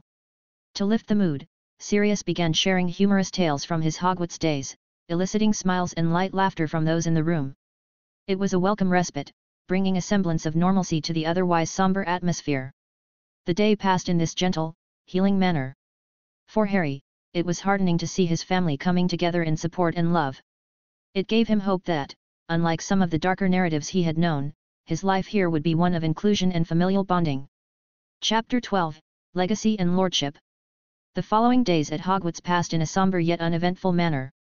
The funeral of Fleamont and Euphemia Potter was conducted with quiet dignity, attended only by those closest to the family. It was a small, private affair, befitting the wishes of the departed. For Harry, it was a brief respite from the confines of the hospital wing, a chance to say a final goodbye to his beloved grandparents. The day following the funeral marked the reading of the wills of Fleamont and Euphemia Potter. Gringotts, the goblin-run bank, had long been the trusted custodian of such matters for many of the old wizarding families, who preferred the bank's impartiality and confidentiality over the ministry's influence. The reading was scheduled for 7 a.m. sharp at the Gringotts London office. Unfortunately, Harry and Charles were unable to attend, deemed safer under the continued care of Madame Pomfrey and Professor McGonagall at Hogwarts. The risk of exposing them to potential dangers outside the castle's protective walls was too great. The people who had bequests were contacted by Gringotts goblins to be there on time. The guests invited to the reading arrived punctually, dressed in formal wizarding attire, and all were escorted to the reading room by the goblin guards. The list included James and Lily Potter, Sirius Black, friends of the elder Potters, and a few ministry officials. Albus Dumbledore, though not personally invited due to his distant relationship with Fleamont and Euphemia, managed to attend as a representative of the ministry, invited to witness the will reading. James noted with concern the absence of the Longbottoms, whom he had expected to be present. Since the warning by Harry, the Longbottoms had been asked to remain under Fidelius for some more time and not come out prematurely to celebrate Voldemort's defeat.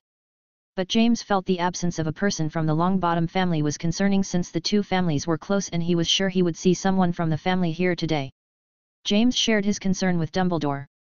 Perhaps they are still under the Fidelius and might not have received the invitation for the will reading, Dumbledore suggested, his tone embodying a reassuring calm. James, his curiosity momentarily assuaged, redirected his focus to the podium. At precisely 7 a.m., Bark Hoke, the goblin in charge of the Potter account, stepped forward to commence the reading.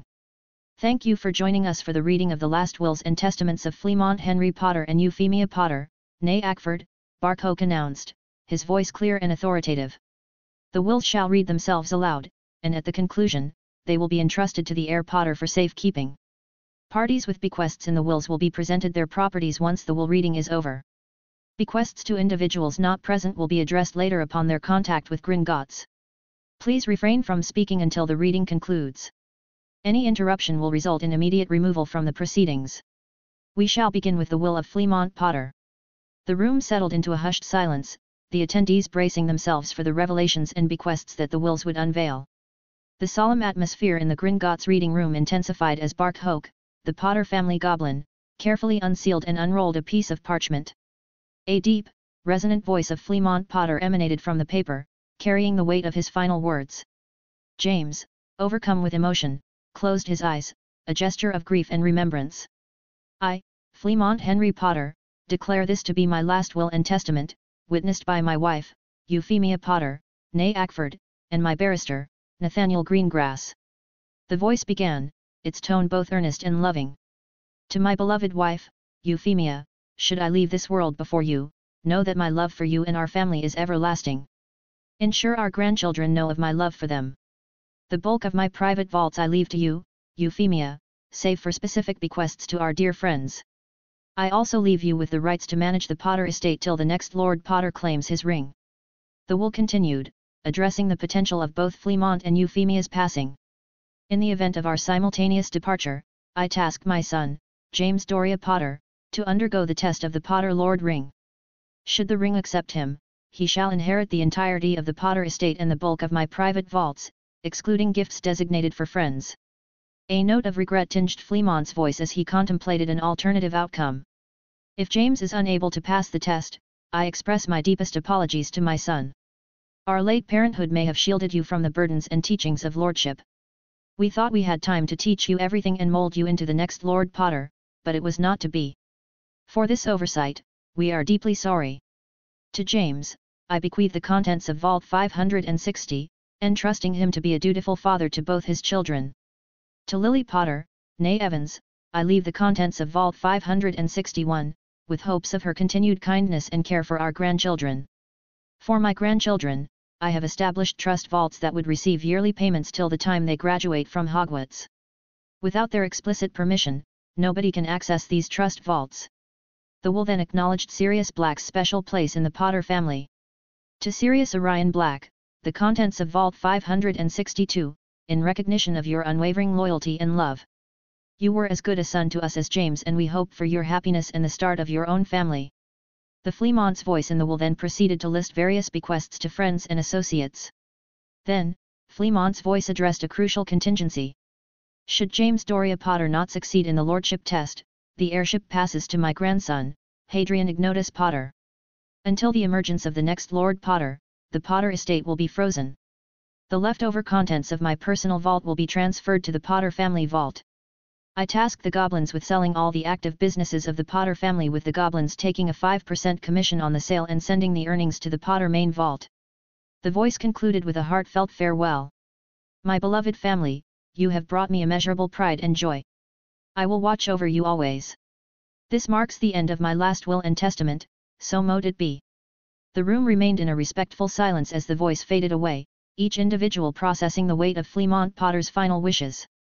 For James, the moment of truth approached with the impending lordship test, a pivotal event that would determine the future of the Potter legacy. In the solemn atmosphere of the Gringotts reading room, Bark Hoke efficiently rolled up Fleamont's will, securing it with a red ribbon. His professional demeanor remained unaltered as he prepared to present Euphemia Potter's will. We shall now proceed with the will of Euphemia Potter. As before, I request silence throughout the reading, he announced, his voice echoing slightly in the quiet room.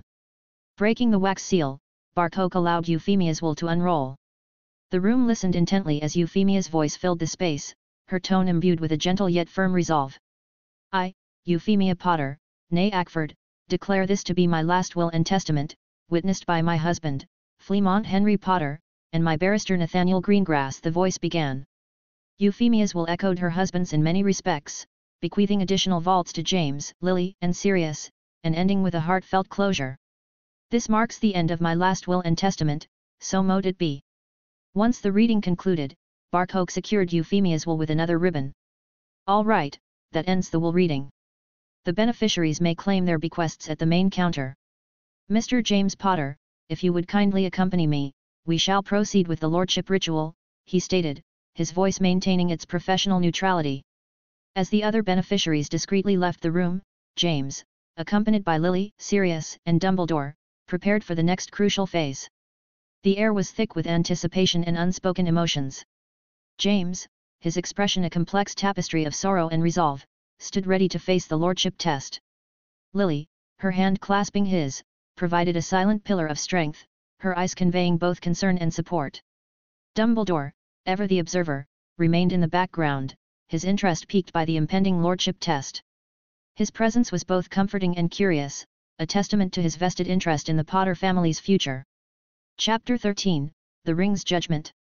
The hushed corridors of Gringotts seemed to magnify each step James Potter took as he followed Barcoke towards the ritual of lordship. The gravity of the moment bore down on him, each footfall echoing the significance of what lay ahead. They entered the account manager's office, a grand room that exuded the ancient and solemn history of the Goblin Nation. Its high ceilings and walls were adorned with detailed carvings, chronicling centuries of goblin lore. At the heart of the room stood a majestic chair, resembling a throne, where Barcoke seated himself with an air of solemnity. From a compartment in his desk, Barcoke took out an exquisite and ancient ring box. Barcoke then opened the box to reveal a magical ring, the Potter Lordship Ring, an emblem of heritage and authority. James recognized it instantly. The Potter Lordship Ring, a symbol of power and legacy, had adorned his father's finger for as long as James could remember. Its sudden absence and return to its box upon Fleamont's death was a stark reminder of the void left behind. Before going forward with the lordship test, Barcoke brought out another, smaller ring box. Your heir ring, Heir Potter. You must relinquish that before proceeding. The ring will be passed on to young Hadrian in the future. Reluctantly, James removed the heir ring, a piece of jewelry he had worn for over a decade and a half. Handing it over felt like parting with a piece of his identity. Barcoke, with a reverence that belied his stern demeanor, placed the heir ring into its box and set it aside. Barcoke then retrieved the lordship ring, its insignia catching the dim light of the room. Do you, James Doria Potter, accept your lineage and the responsibilities of the noble house of Potter? He asked, his voice resonating with the weight of tradition. With a deep breath, James affirmed his acceptance, his voice steady despite the turmoil within. I accept and embrace the mantle of my birthright, he declared, sliding the ring onto his finger. A tense silence enveloped the room.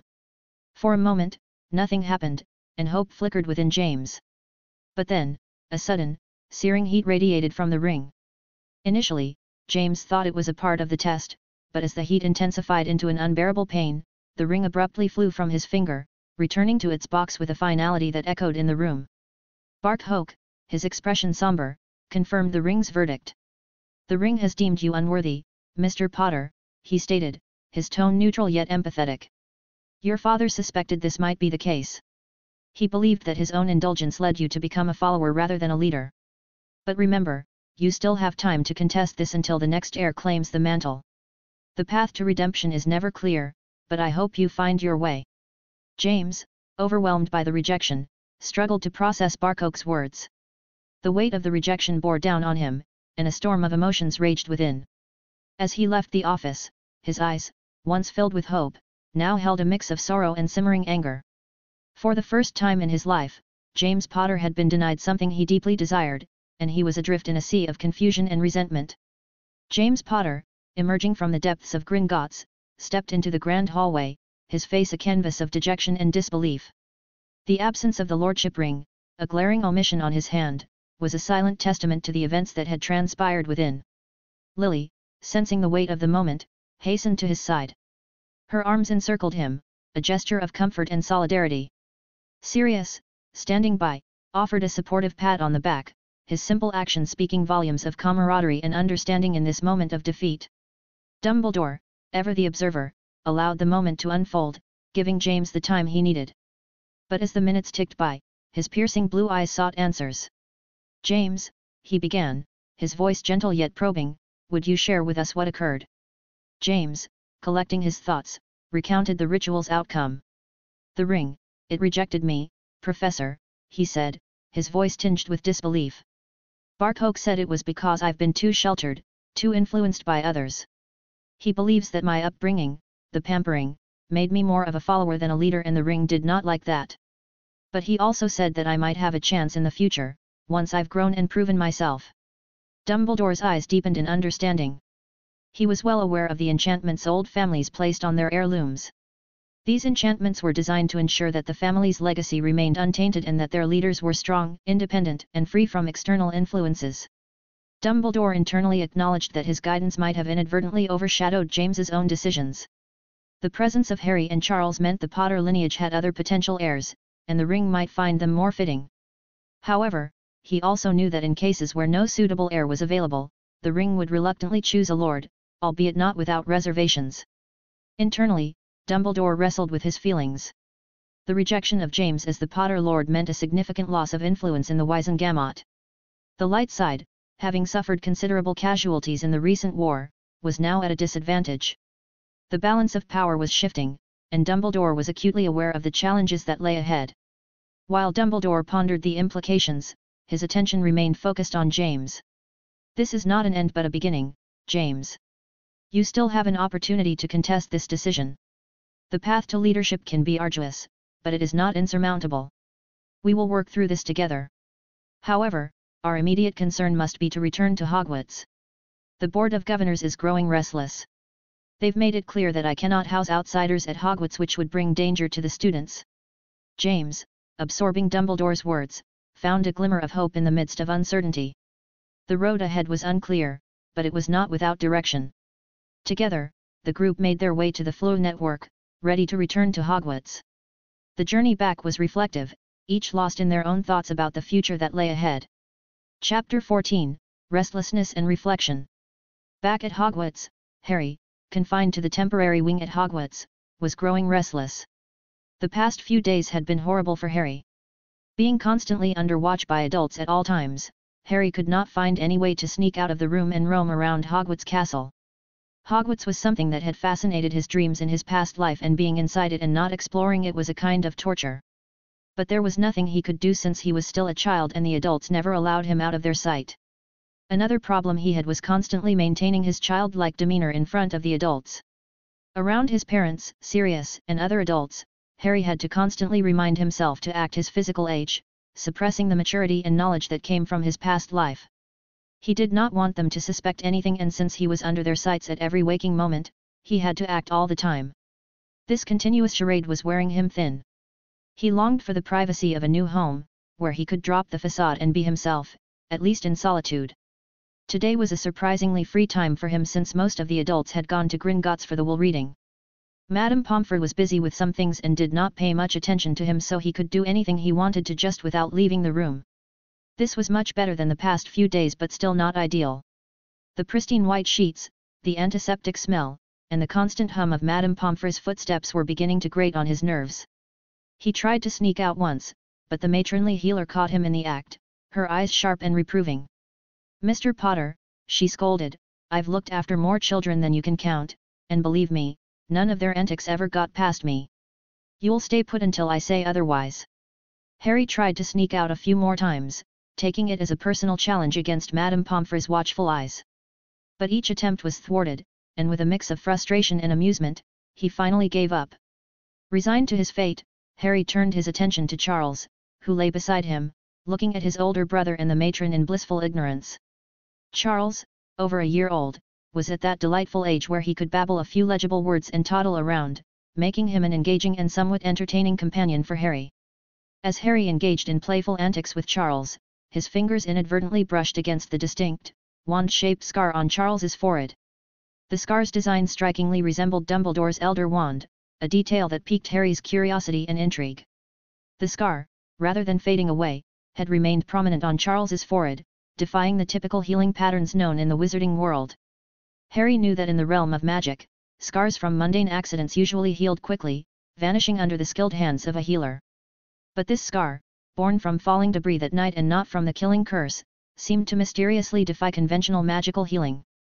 Harry could not help but wonder why, since he knew for sure that the scar did not house a part of Voldemort's soul and was just a normal injury. Letting his thoughts wander, Harry realized that the scar, if not healed, was going to become a symbol of Charles's miraculous survival, like Harry's lightning bolt scar in the canon. Despite Harry's efforts to shift the narrative towards their grandmother's heroics in protecting Charles, he understood that his younger brother was fated for fame. The boy's survival of the killing curse would forever label him as the boy who lived, marking him as a figure of immense interest and curiosity in the wizarding world. Harry pondered the implications of such fame. Would it act as a shield, protecting Charles from the remnants of the Death Eaters, given that their master had been defeated by their grandmother? Or, conversely, would it make Charles an even more prominent target for those who sought to revive or avenge the fallen dark forces? With their parents alive and playing an active role in their lives, Charles's exposure to the public was inevitable. His frequent appearances would undoubtedly fuel his burgeoning celebrity status. Harry could almost visualize the fan clubs and adulation that would form around his younger brother. However, Harry harbored a hope with their parents' guidance and influence, perhaps they could prevent the proliferation of sensationalized boy-who-lived stories and merchandise. The idea of Charles being turned into a fictional character for profit, his true nature overshadowed by exaggerated tales and commercial exploitation, was something Harry desperately wished to avoid. He feared such fame could transform Charles into a narcissistic, spoiled child, lost in the illusions of grandeur. Harry, for his part, had never sought the limelight. In his past life, he had preferred a more secluded existence, content in his own social circle, away from the prying eyes of the world. The idea of being thrust into the center of attention was overwhelming, almost suffocating. Yet, with the unfolding events and the looming fame of his brother, Harry realized that a quiet, unobtrusive life might no longer be an option for him. As Harry continued to play with Charles, a part of him worried about the potential complications Charles's fame might bring into his own life. Their familial resemblance might grow more pronounced with age, possibly leading to confusion or mistaken identity.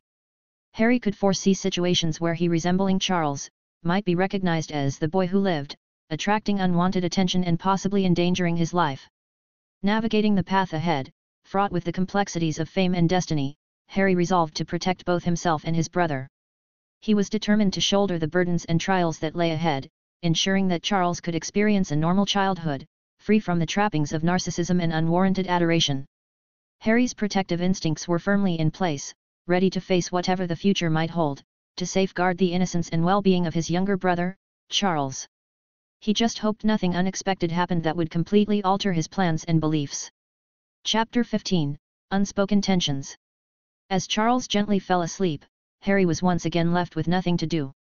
He had tried to read one of Madame Pomfrey's medical books, but the complicated words just didn't make sense to him. Letting out a big sigh, Harry lay back on his bed and stared up at the ceiling, feeling utterly bored. Looking for something interesting to read, Harry reached for the only book on the bookshelf that seemed appealing, Hogwarts, A History. This book was written by Bathilda Bagshot, a well-known witch who lived near Harry's family in Godric's Hollow. Harry had met her a few times, and his parents knew her too, but he didn't know her well because he spent most of his time with his grandparents. The only thing Harry really knew about her was from the canon where Voldemort's snake, Nagini, had killed her and then used her body to set a trap for the Harry on the Horcrux hunt. Within the pages of Hogwarts, A History, Harry found a fascinating escape.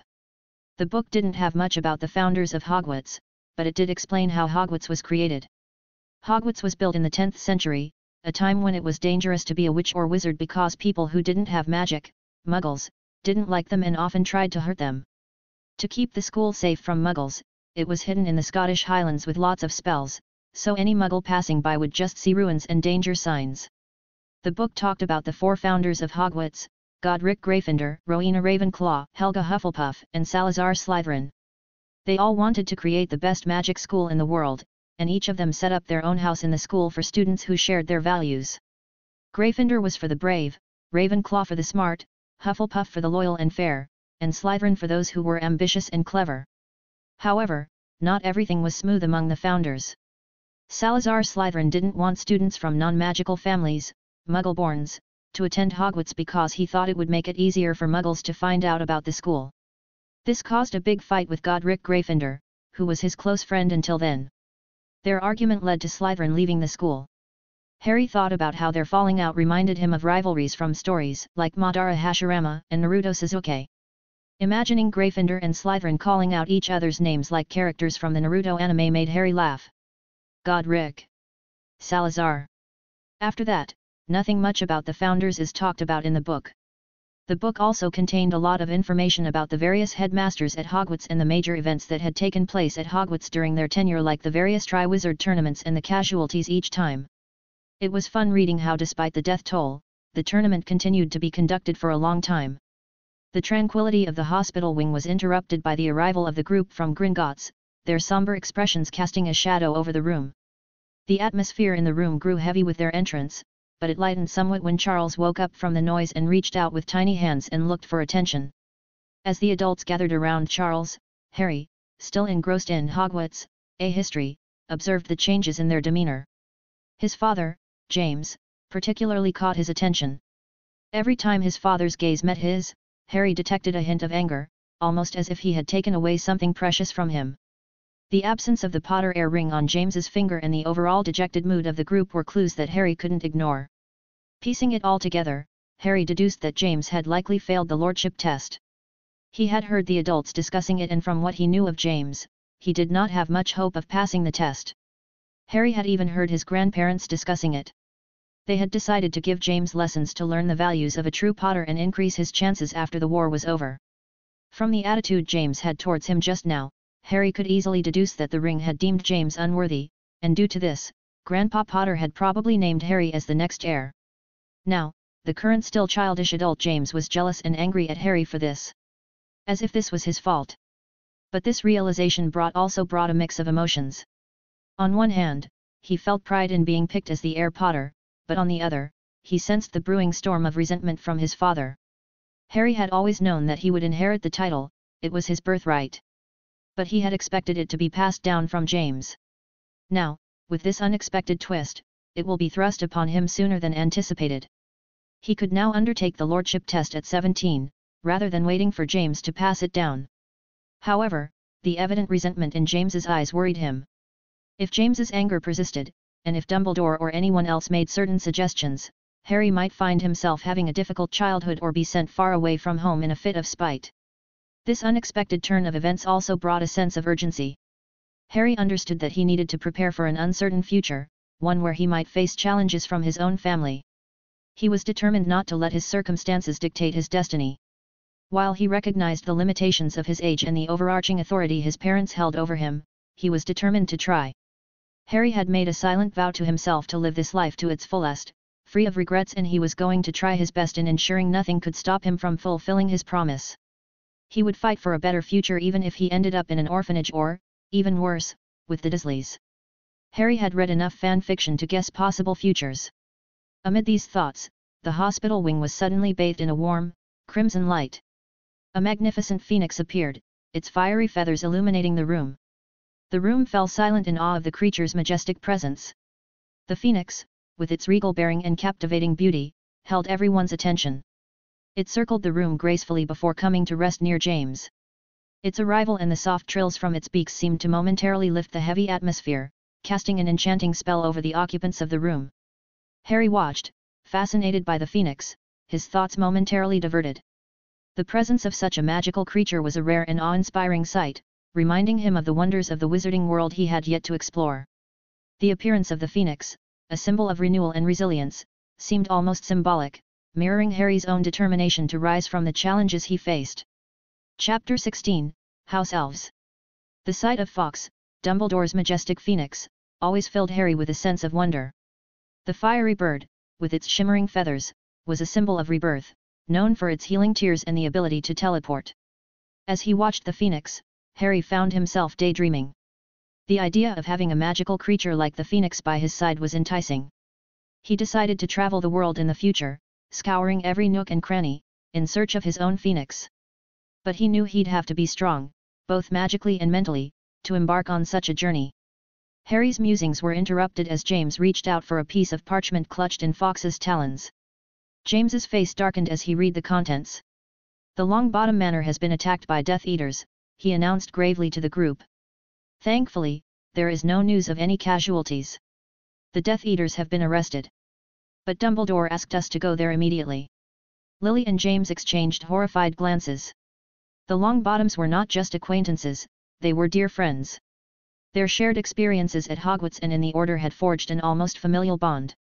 "Harry, look after Charles," Lily instructed, her voice trembling with emotion. Without waiting for a response, she and James hurried after Dumbledore along with Sirius. Madame Pomfrey, sensing her services might be needed, quickly spelled her office shut, ensuring Harry couldn't access anything dangerous. She then locked the wing, leaving the two boys inside, and followed the others. Alone, Harry prayed for the safety of the Longbottoms. He hoped the Longbottoms came out of this attack without any injury and Neville would grow up in a happy, loving family. With the adults gone, Harry was bored again. He played with Charles for some time, but the one-year-old boy quickly got tired and fell asleep. The quiet of his temporary housing and being closed inside eventually began to wear on Harry. In search of some form of escape, he briefly entertained the idea of sneaking out, but after a few half-hearted attempts that ended in failure, he resigned himself to staying put. With a heavy sigh, he redirected his attention back to Hogwarts, a history, hoping to find some distraction in its pages. Amid the stillness, Harry's thoughts unexpectedly drifted to another significant figure in his life, one he had momentarily overlooked amidst the turmoil: Myra, the Potter family's house elf. Myra had been a constant presence during Harry's early years, especially in times of conflict when companions his age were scarce. To Harry, Myra was far more than just a servant, she was a trusted friend and confidant. The realization that he had neglected to check on her recently weighed heavily on him, stirring feelings of guilt. The dynamic between wizards and house elves had always been complex, marked by varying degrees of dependence and affection. House elves are considered an integral part of many wizarding households. Unlike, in the Muggle world where people hire nannies and maids to take care of their children and the house chores, in the wizarding world these things are undertaken by house elves. Wizards disliked doing these chores and felt doing these things beneath their stature, hence there has never been a wizard nanny or a wizard maid in the whole history of the wizarding world. Seeing the ideal opportunity, house elves willingly took up this role. House elves are said to have been cursed by some wizard in ancient times, which made their bodies unable to produce or absorb magic. But they need magic to survive. This made it so that to survive they need magic from another source. The source could be a wizard or a magical building. When house elves saw that the wizards needed someone to take care of their everyday needs, they volunteered for the role on the condition that they formed a bond with them. The bond lets the house elves able draw on their master's magic for sustenance. For generations, house elves like Myra had dedicated themselves to the care of wizarding families, becoming indispensable to their daily lives. Myra, in particular, had been a fixture in the Potter household, caring for Harry and his grandparents with unwavering loyalty. Lily Potter, however, like many Muggle-borns, struggled with the traditional wizarding view of house elves as subservient. She did not like that the house elves were treated like slaves by some families. Despite knowing that the relationship was for mutual benefit since the elves needed the magic from the wizards, she felt house elves should not be treated the way they were. She and most people like her advocated for a more egalitarian approach, believing there was no need for the house elves to work for magic and the magic should be given to them for free since it was essential for their survival. This perspective had caused friction between Lily and Harry's grandmother, and this was one of the reasons why Lily wanted to live with James in another home. Despite the familial disagreements, Harry had formed a deep bond with Myra. He cherished her company, often involving her in his activities and adventures outside the home. In the quiet wing, with his brother asleep beside him, Harry felt a pang of longing for Myra's company, for the familiar comfort she brought to his life. Myra was close to his grandparents, so Harry knew she must be feeling devastated. Harry felt a surge of empathy for her. Deciding to check on her, he softly called out, "Myra, Harry needs you." He was not sure if she could come to see him at Hogwarts. To his relief, a pop sounded, and Myra, the house elf, appeared before him. Her small stature and large, expressive eyes, filled with sorrow, immediately conveyed her grief. Her attire, a neatly kept skirt emblazoned with the Potter crest, was a testament to her association with the Potter family. "Master Harry," Myra greeted, her voice tinged with sadness. The lines of distress on her face were evident. She was haggard, and Harry knew she must have been suffering alone for the past few days without any company. After comforting Myra, who was grieving the loss of the elder Potters, Harry asked, "Are you okay now, Myra? Are you bonded to anyone now?" Myra's eyes welled with tears. "Myra met Master James a few nights ago, but he said they didn't need an elf. Mistress Lily doesn't like seeing Myra around. So, Myra has been at the Potter Manor, maintaining it. The Manor's wards provide Myra with enough magic to survive," Myra added. Feeling a profound connection with Myra, Harry asked, "Would Myra like to bond with Harry?" Myra hesitated. "Young Master might not have enough magic yet." Harry smiled confidently. "Myra should try and see again. Harry feels he's grown stronger, perhaps due to the memory awakening and the absorption of the leftover soul energy from Voldemort's soul shard." To her astonishment, Myra found that Harry indeed had enough magic. They immediately went through the bonding process, and Harry felt a surge of happiness. He now had a loyal friend whom he could trust unconditionally. With Myra accompanying him, Harry was free from boredom. Their conversation soon turned to the abilities of house elves. Harry was astounded by Myra's magical capabilities. As he listened, Harry couldn't help but think how foolish many wizards were for not recognizing and valuing the immense potential of their house elves, treating them as mere servants rather than the magical powerhouses they truly were. Before she left, Harry whispered, "Remember, Myra, our bond should remain a secret for now." Harry did not want to fight with his mother over this. Myra nodded in understanding. "Myra will not speak of it, Master Harry," she promised, before vanishing with a soft pop. Left alone once more, Harry returned to his book, his mind a whirl of emotions. Hours later, Madame Pomfrey returned, her face pale and drawn. "Your parents will be back late, Harry. Try to get some sleep." As Harry lay down, he felt a mix of emotions, sadness for the Longbottoms, gratitude for Myra, and apprehension about the future.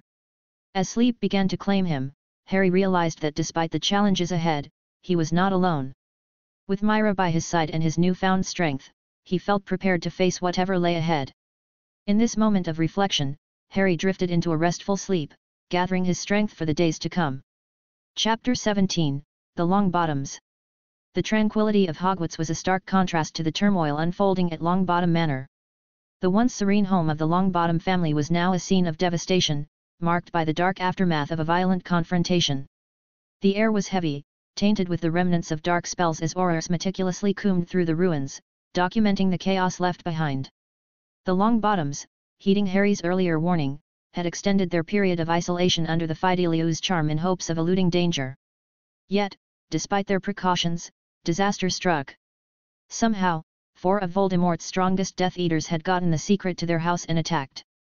The Longbottoms, renowned for their courage, had faced a formidable assault from 4 of Voldemort's most ruthless Death Eaters, Bellatrix Lestrange, her husband Rodolphus, his brother Robustan, and the unexpected Barty Crouch Jr. Despite the renowned bravery of Frank and Alice Longbottom, the ferocity and numbers of their assailants proved overwhelming. Thankfully, Frank Longbottom's mother Augusta Longbottom's prompt response in summoning the Aurors ensured that the rescue came in time. Alastair Mad-Eye Moody, leading the Auror team, arrived in the nick of time, rescuing the Longbottoms from the continued torment of the Cruciatus Curse. The Death Eaters, intent on extracting information about Neville and the whereabouts of Voldemort, were swiftly apprehended. When the team of Dumbledore and Potters reached the location, the Aurors were cleaning up and some healers were looking after the Longbottoms. They could infer from the scene that the Aurors' prompt arrival had averted a catastrophe. The Death Eaters, driven by a ruthless desire to extract information on Neville's whereabouts and Voldemort's fate, were captured before they could inflict fatal damage. Neville, fortunately, remained unscathed, shielded in a hidden room by his parents during the attack. Madame Pomfrey quickly went to look at the Longbottoms while the rest of the group went to Moody to learn more about the situation. Moody told the group, "Thankfully we reached in time. There were no casualties. The insane Bellatrix was ready to torture the Longbottoms non-stop with the Cruciatus Curse till she got the information she wanted. For now, their condition is stable, but from my experience with the Cruciatus, they were exposed for enough time that they will likely live with the side effects for the rest of their life. Still, it's better than the alternative." James was puzzled. How did their Fidelius fail too? How did the secret of their location get out? "I thought the charm was foolproof, but now it had failed both times." Moody replied, "This time, the leak came from Barty Crouch's own household. His son got the identity of the secret keeper through him and used it to track the person down. From what we have learned, the brave fellow kept tight-lipped for a long time, but in the end, the Death Eaters were able to get the location from his mouth. Augusta Longbottom is livid. It was bad enough having his son being found as a Death Eater, now he will have her after him. He will be lucky to stay in the Ministry after this hits the news." Sirius said, "Augusta Longbottom is not someone you want angry with you. Crouch might end up with a job far away from any real power like the Director of Cleanliness if he's lucky. It's unbelievable that Crouch didn't notice his own son turning to the dark side. That alone could cost him his position." James, his mind still reeling from the ordeal and his own personal failures, asked Moody about the possible succession for the Department of Magical Law Enforcement. "So, who's going to lead the Department of Magical Law Enforcement now? Moody, will it be you? I can't think of anyone else who'd fit." Moody, with a grim chuckle, shared his skepticism. "The dark side won't let it happen. It will be a nightmare for them if I become the head. They will try to get someone who can be bought on the post. With Voldemort gone, many of them have started coming out that they were under the influence of the Imperious Curse to avoid punishment. Lies that won't hold in a proper Wizengamot trial. With a corrupt head, they just might be able to buy their way out of the punishment they deserve for their crimes. Sirius, his expression hardening, suggested action. Can we do something to stop this? Since we know Voldemort will be back one day, we should make sure that the Death Eaters are punished. We can't have Death Eaters freely walking around, gaining strength again. Everyone agreed to this, but Dumbledore interjected with a sigh. It's a difficult situation. Unfortunately, we don't have the numbers at the Wizengamot to enforce strict action. Many of the neutrals were forced by the Death Eaters with threats, that they did not want to be punished for their role in the war.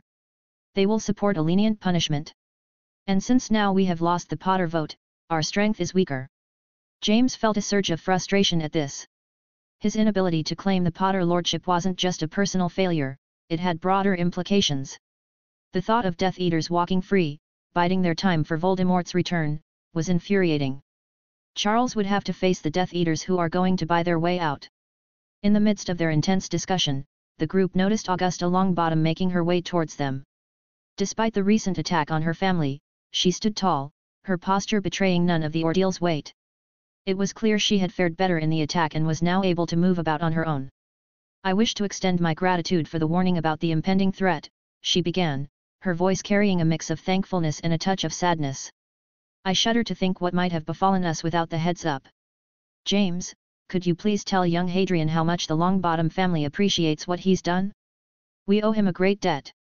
Lily, ever the empathetic soul, replied with warmth, of course, we'll make sure Harry knows, Madame Longbottom. How are Frank and Alice holding up? Augusta's face clouded over for a moment, a shadow passing as she recalled the use of the Cruciatus curse on her son and daughter-in-law. They've been spared physical harm, save for the Cruciatus's lingering effects, she answered, her tone reflecting the pain of the memory before shifting to one of determination. But they're strong, both of them. They'll recover from this ordeal, stronger than before. And thankfully, Neville came through it mostly unscathed, just a bit shaken. The group then dispersed and turned towards assisting the Aurors with tending to the aftermath and cleanup. Dumbledore, sensing his presence needed elsewhere, took his leave, and gradually, the group got to work, each member lost in thought over the day's events. As they cooperated with the Aurors, their minds weren't just on the present but were also focused on what lay ahead. They were united in their resolve to ensure that as many of Voldemort's followers as possible were brought to justice for their crimes. This shared commitment helped them navigate the complex emotions of the day, reinforcing their determination to fight back against the darkness that had touched their lives. Chapter 18, Difficult Decisions Part 1. After a somber return from the Longbottoms' home late at night, the group was visibly distressed. The aftermath of the attack left the Longbottoms physically intact but emotionally scarred, their trembling forms a testament to the horrors they had endured. Lily, her voice heavy with emotion, emphasized the urgent need for justice. We need to ensure those monsters are given the strictest punishment for what they did. I don't want them to roam around the streets free to harm any more people. Dumbledore, sharing in the sentiment, pledged to leverage his considerable influence to see the culprits confined to Azkaban for life. The conversation soon veered towards the safety of the Potter family. James said we now need to think about our own family's safety. I have heard that the Ministry is turning our old home in Godric's Hollow into a memorial and providing us with a new one. Dumbledore relayed the information he had on the topic. Yes, the Minister wants to make it a monument so that it reminds other people that light always wins in the end. I tried to stop it but she was adamant. Getting a replacement house from the Ministry will take time, so we will have to consider other accommodations. We also need to change the ward used to protect your house since you can still be attacked. This recent attack proves that the Fidelius charm is not sufficient. After a pause, he continued, I propose a new ward scheme for your new home. However, there is a limitation to this ward scheme. For the greatest effect, the ward can only accommodate 3 people. The number 3 is a strong magical number, and it will give the wards the most power. Lily's initial shock turned to outrage at the suggestion of leaving Harry behind. You can't be serious, Professor. Are you suggesting we leave Harry behind? Harry is my son, we cannot just leave him. Sirius, equally appalled, fervently protested the idea. This is madness. How can you even suggest separating a child from his parents? Harry is just a child. He needs his parents. Especially after the events of that night. James, wrestling with a complex blend of feelings towards Harry, chose to keep his thoughts to himself during the discussion. A storm of conflicting emotions raged within him, a mix of jealousy and a sense of responsibility as a father. Losing his right as the future head of the Potter family hurt a lot. Every time he saw Harry, James couldn't stop thinking about how others might be making fun of him for not passing the lordship test. Back in his school days at Hogwarts, being the future Lord Potter made him quite popular, and he often used this to pull pranks on others.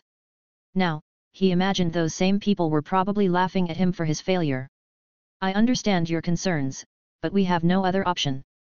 Our foremost concern must be the safety of Charles and the broader implications for our world. It's either you use this new ward scheme or trust the Fidelius's charm again. After seeing that no one gained another opinion, he continued, since that's decided, let's discuss where can we place Harry. Sirius was quick to volunteer. He can stay with me. Dumbledore shook his head. I'm afraid that's not possible, Sirius. You're too high profile a target and we cannot risk your family attracting Harry to their side through you. The young Harry would be an easy target for them to attract to their side. Sirius retorted, I have not met my family in years. They cannot get to Harry through me and I am sure I will be able to raise him well. But Dumbledore still denied the idea. After a long discussion, where alternatives were rejected one by one for one reason or the other by Dumbledore, they concluded that Harry couldn't be placed anywhere in the magical world for his safety. The discussion then gravely turned to placing Harry in the Muggle world. Dumbledore finally suggested, I think the best person to take care of Harry is Lily's sister, Petunia. She is family and Harry would receive the care and love he needs there. Lily's immediate rejection of the idea was palpable. Absolutely not. Petunia detests magic. Harry would be better off in an orphanage than with her, she argued, unable to hide her distress at the thought. Hearing orphanage, Dumbledore's thoughts couldn't help but go back to the time he met the young Tom Riddle at Wool's orphanage. He regrets not doing better for the young boy who went on to become his biggest headache. An orphanage cannot be considered under any circumstances. Moreover, there's a strategic aspect to Harry's placement in the Muggle world that we must address. As many of you are aware, Charles is destined for significant responsibilities and roles within our community. To ensure he can fulfill these duties, he needs the protection of being the Potter heir. Dumbledore began, laying the groundwork for his argument. The will of Fleamont Potter explicitly names Harry as the heir Potter. However, for Charles to rightfully assume this position and the subsequent lordship, we need Harry to be seen as ineligible. The best course of action is to distance Harry from the magical world and our family traditions. This separation will cause the heirship ring to deem Harry unfit, allowing Charles to step into his rightful role as heir. Such a maneuver is crucial for Charles's protection against Voldemort's followers, who remain a threat at Hogwarts and within the Ministry, Dumbledore explained, outlining a plan that seemed to resonate deeply with James and Lily. This rationale appealed to both James and Lily, whose affections were more naturally aligned with Charles. His upbringing under their direct care had fostered a closer bond, in contrast to Harry, who had been predominantly raised by his grandparents, adopting their values and perspectives. James, in particular, understood the critical significance of the heirship ring for Charles. I see where you're coming from, Professor. That ring isn't just a piece of jewelry, it's like a shield for Charles. Having it means he'd be safe from being wrongly accused or caught up in trouble he didn't cause. If the Ministry or anyone tries to blame him for something he didn't do, the ring and the rights that come along with it will protect him. It's a way to keep him safe from any tricks or false charges that could be thrown his way. He acknowledged, recognizing the protective mechanisms the ring offered against the political machinations and the lingering malice within their society. Chapter 19, Difficult Decisions Part 2. James and Lily found themselves at a crossroads, their hearts divided between their two sons and the impending dangers they faced. Ultimately, swayed by Dumbledore's reasoning and their deep-seated desire to protect Charles from the shadows that loomed over their world, they acquiesced to the plan.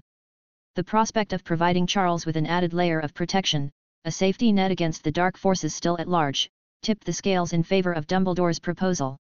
Sirius, however, could scarcely believe what he was hearing. Incensed and feeling a profound sense of betrayal, he couldn't hold back his vehement opposition. How can you even think of stripping Harry of his rightful place for something as uncertain as this so-called protection?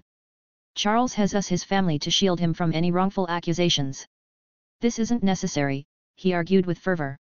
Dumbledore, maintaining his composure amidst the rising tensions, responded, "You underestimate the significance of the ring and its power, Sirius. Our battle against the darkness extends beyond personal grievances. We're preparing for a future confrontation with Voldemort, and sacrifices are unavoidable if Charles is to be ready for that inevitable clash." Despite Sirius's passionate pleas, his words were ultimately overshadowed by the collective decision. The room was heavy with the weight of their resolution, and Sirius, feeling isolated and defeated, stormed out, his disappointment with his friends palpable. Dumbledore, while outwardly composed, was internally pleased with the decision made.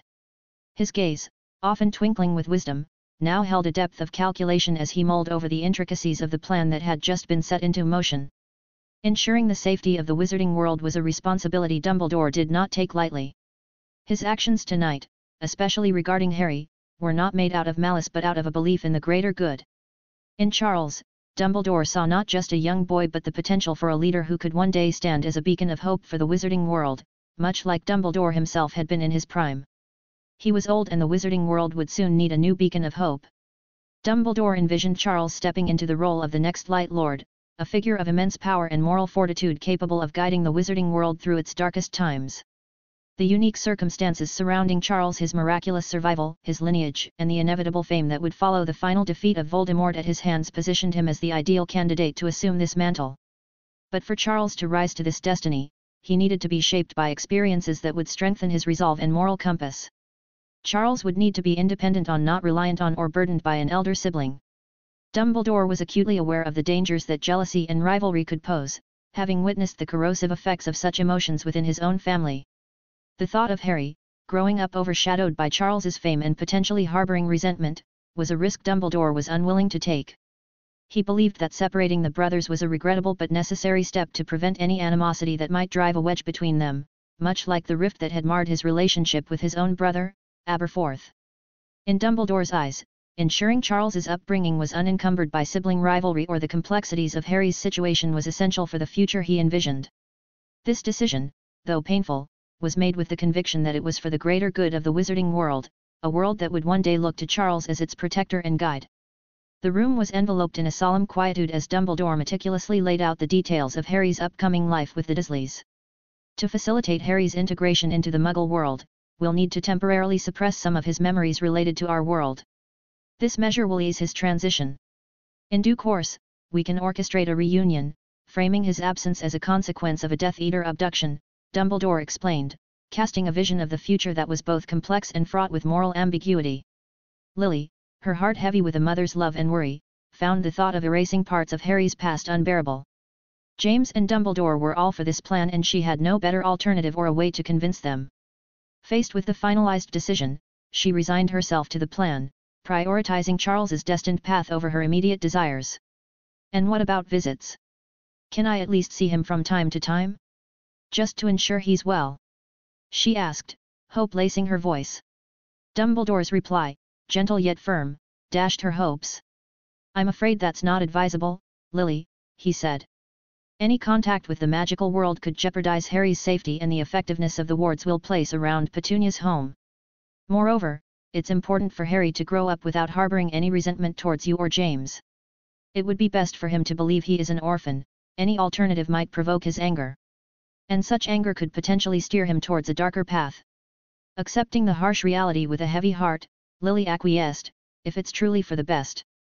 James, still processing the reality of his son living in the Muggle world, agreed, adding a note of caution regarding Sirius. "We should also make sure Sirius doesn't try to intervene. He's Harry's godfather, and I wouldn't put it past him to try and take Harry away from the Dursleys."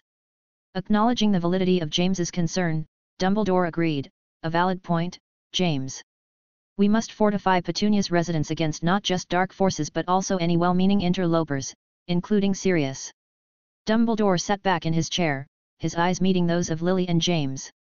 They seemed to find some measure of comfort in the plan, their expressions a mix of relief and lingering concern. Yet, within the depths of Dumbledore's own thoughts, a more clandestine idea took shape. A few well-placed memory charms should suffice to maintain Harry's ignorance of the knight's decisions and prevent future resentment. For the greater good, he reassured himself silently, convinced of the righteousness of his actions. Dumbledore leaned back in his chair, satisfied. Then it's settled. Harry will stay with Petunia, under strong wards, and without any contact from the magical world until he receives his Hogwarts letter. Dumbledore pledged to Lily that he would keep a watchful eye over Harry, ensuring his Muggle family did not mistreat him for his magical lineage. The parents, overwhelmed by a mixture of relief and sorrow, consented to the arrangement. As the group dispersed, each lost in contemplation over the weighty choices made, they returned to where Harry slept, oblivious to the life-altering decisions made on his behalf. Left alone, Dumbledore reflected on the evening's resolutions. Firm in his conviction that these sacrifices were necessary for the greater good, he prepared to exit, his mind already anticipating the challenges ahead in safeguarding the future of the magical world. With a final, contemplative look around the empty room, Dumbledore departed, resolute in his mission to protect and guide, even if it meant making the most difficult choices. Chapter 20, The Path Unchosen. The next day, in the temporary quarters of Hogwarts that had become a makeshift home for the Potter family, a palpable tension hung in the air. It was a silent testament to the unresolved issues and emotional turmoil that lay beneath the surface. Sirius's absence was notably felt, his departure the night before marking a rift in the group after his unsuccessful attempt to sway the decision regarding Harry's fate. James, Lily, and Remus each wore a facade of normalcy, yet their forced smiles and the way their gazes drifted into the distance when they thought Harry wasn't looking revealed their true states of mind. Lily's eyes were often filled with sadness, while James and Remus wrestled with their own inner conflicts. Harry sensed something was off with the behavior of his parents but chalked their mood off to the attack at Longbottom's yesterday. Initially, in the chaos following Voldemort's defeat, Harry harbored fears of being sent to live with another family, or worse, being sidelined, an outcome he had read in many fandoms. However, as time went on and life within the temporary home returned to a semblance of normality, with his parents showing him the same love and attention as before, Harry gradually dismissed these concerns. The thought that his parents might actually be planning to send him to live with the Dursleys, of all people, never once crossed his mind. The day stretched on with an awkward atmosphere in the room, each hour more tense and monotonous than the last. Harry decided to focus his attention on his younger brother Charles, just to pass his time. He teased Charles throughout the day, eliciting a few laughs but mostly tears until either Lily or James intervened to comfort their younger son. As dusk settled, Dumbledore, unaccompanied by McGonagall, made his appearance in the wing. His solitary presence signaling the gravity of the situation. Dumbledore's gaze lingered on the sleeping Harry, whose peaceful expression remained oblivious to the life-altering decisions being made around him. Dumbledore, after a moment of contemplation, gently cast a sleeping charm on Harry, ensuring he would remain undisturbed during what was to come.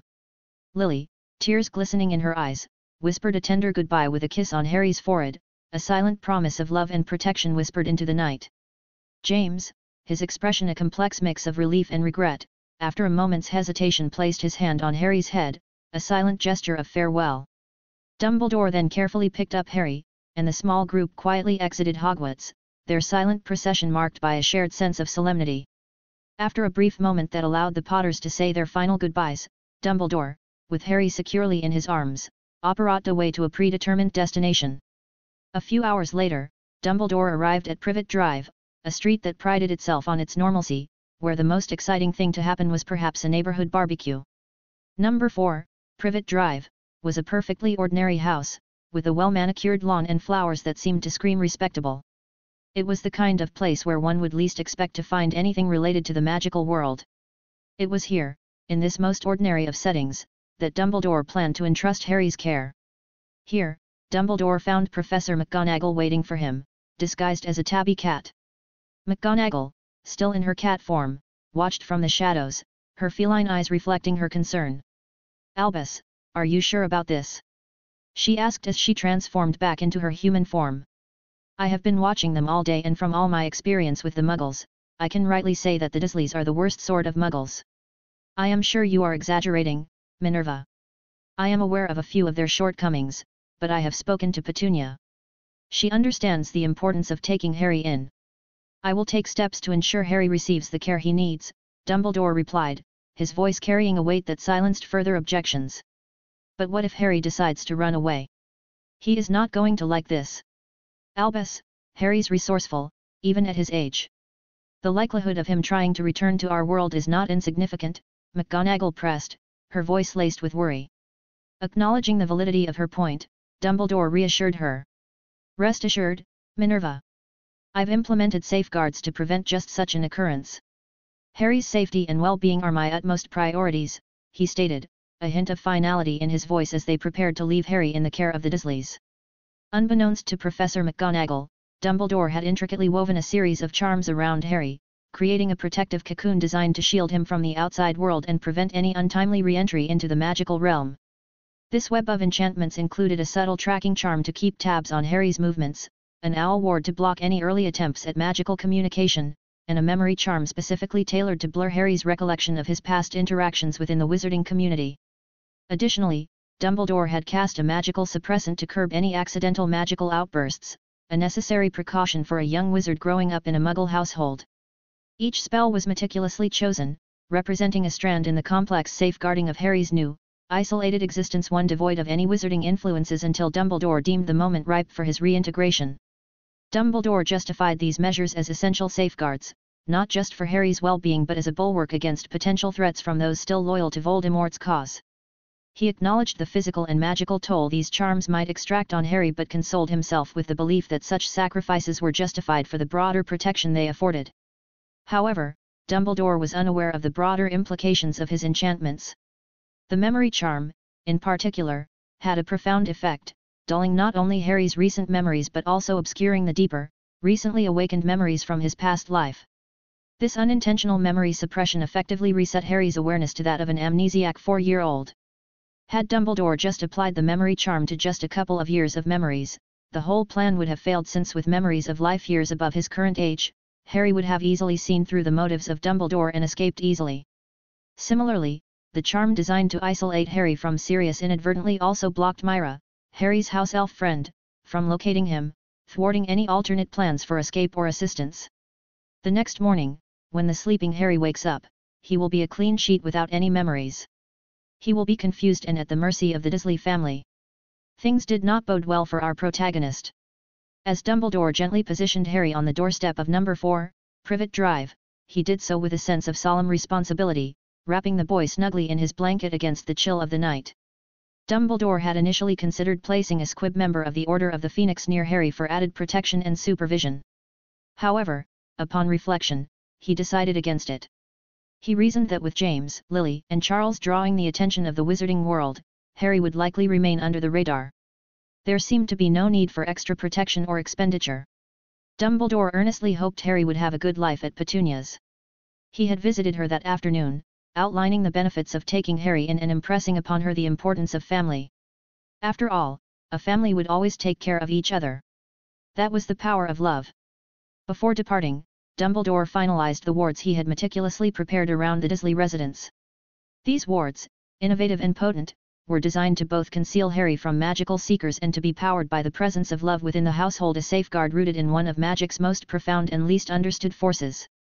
This warding system was contingent on the Dursleys' treatment of Harry. Should their care falter, indicated by a weakening of the wards, Dumbledore would be alerted to Harry's plight, enabling him to intervene if necessary. This measure was Dumbledore's safeguard against replicating the neglect that had shaped Tom Riddle's early years. With a final, lingering look at the slumbering child, Dumbledore whispered a quiet wish for Harry's well-being. "Good luck, Harry Potter. We'll meet again when the time is right." Then, with the soft rustle of his cloak, Dumbledore disappeared into the night, leaving Harry with a new life that would shape him in ways yet unknown. Chapter 21, The Diverging Journeys. The following morning at number 4, Privet Drive, the crisp light of dawn brought with it a revelation that would forever change the course of a young boy's life.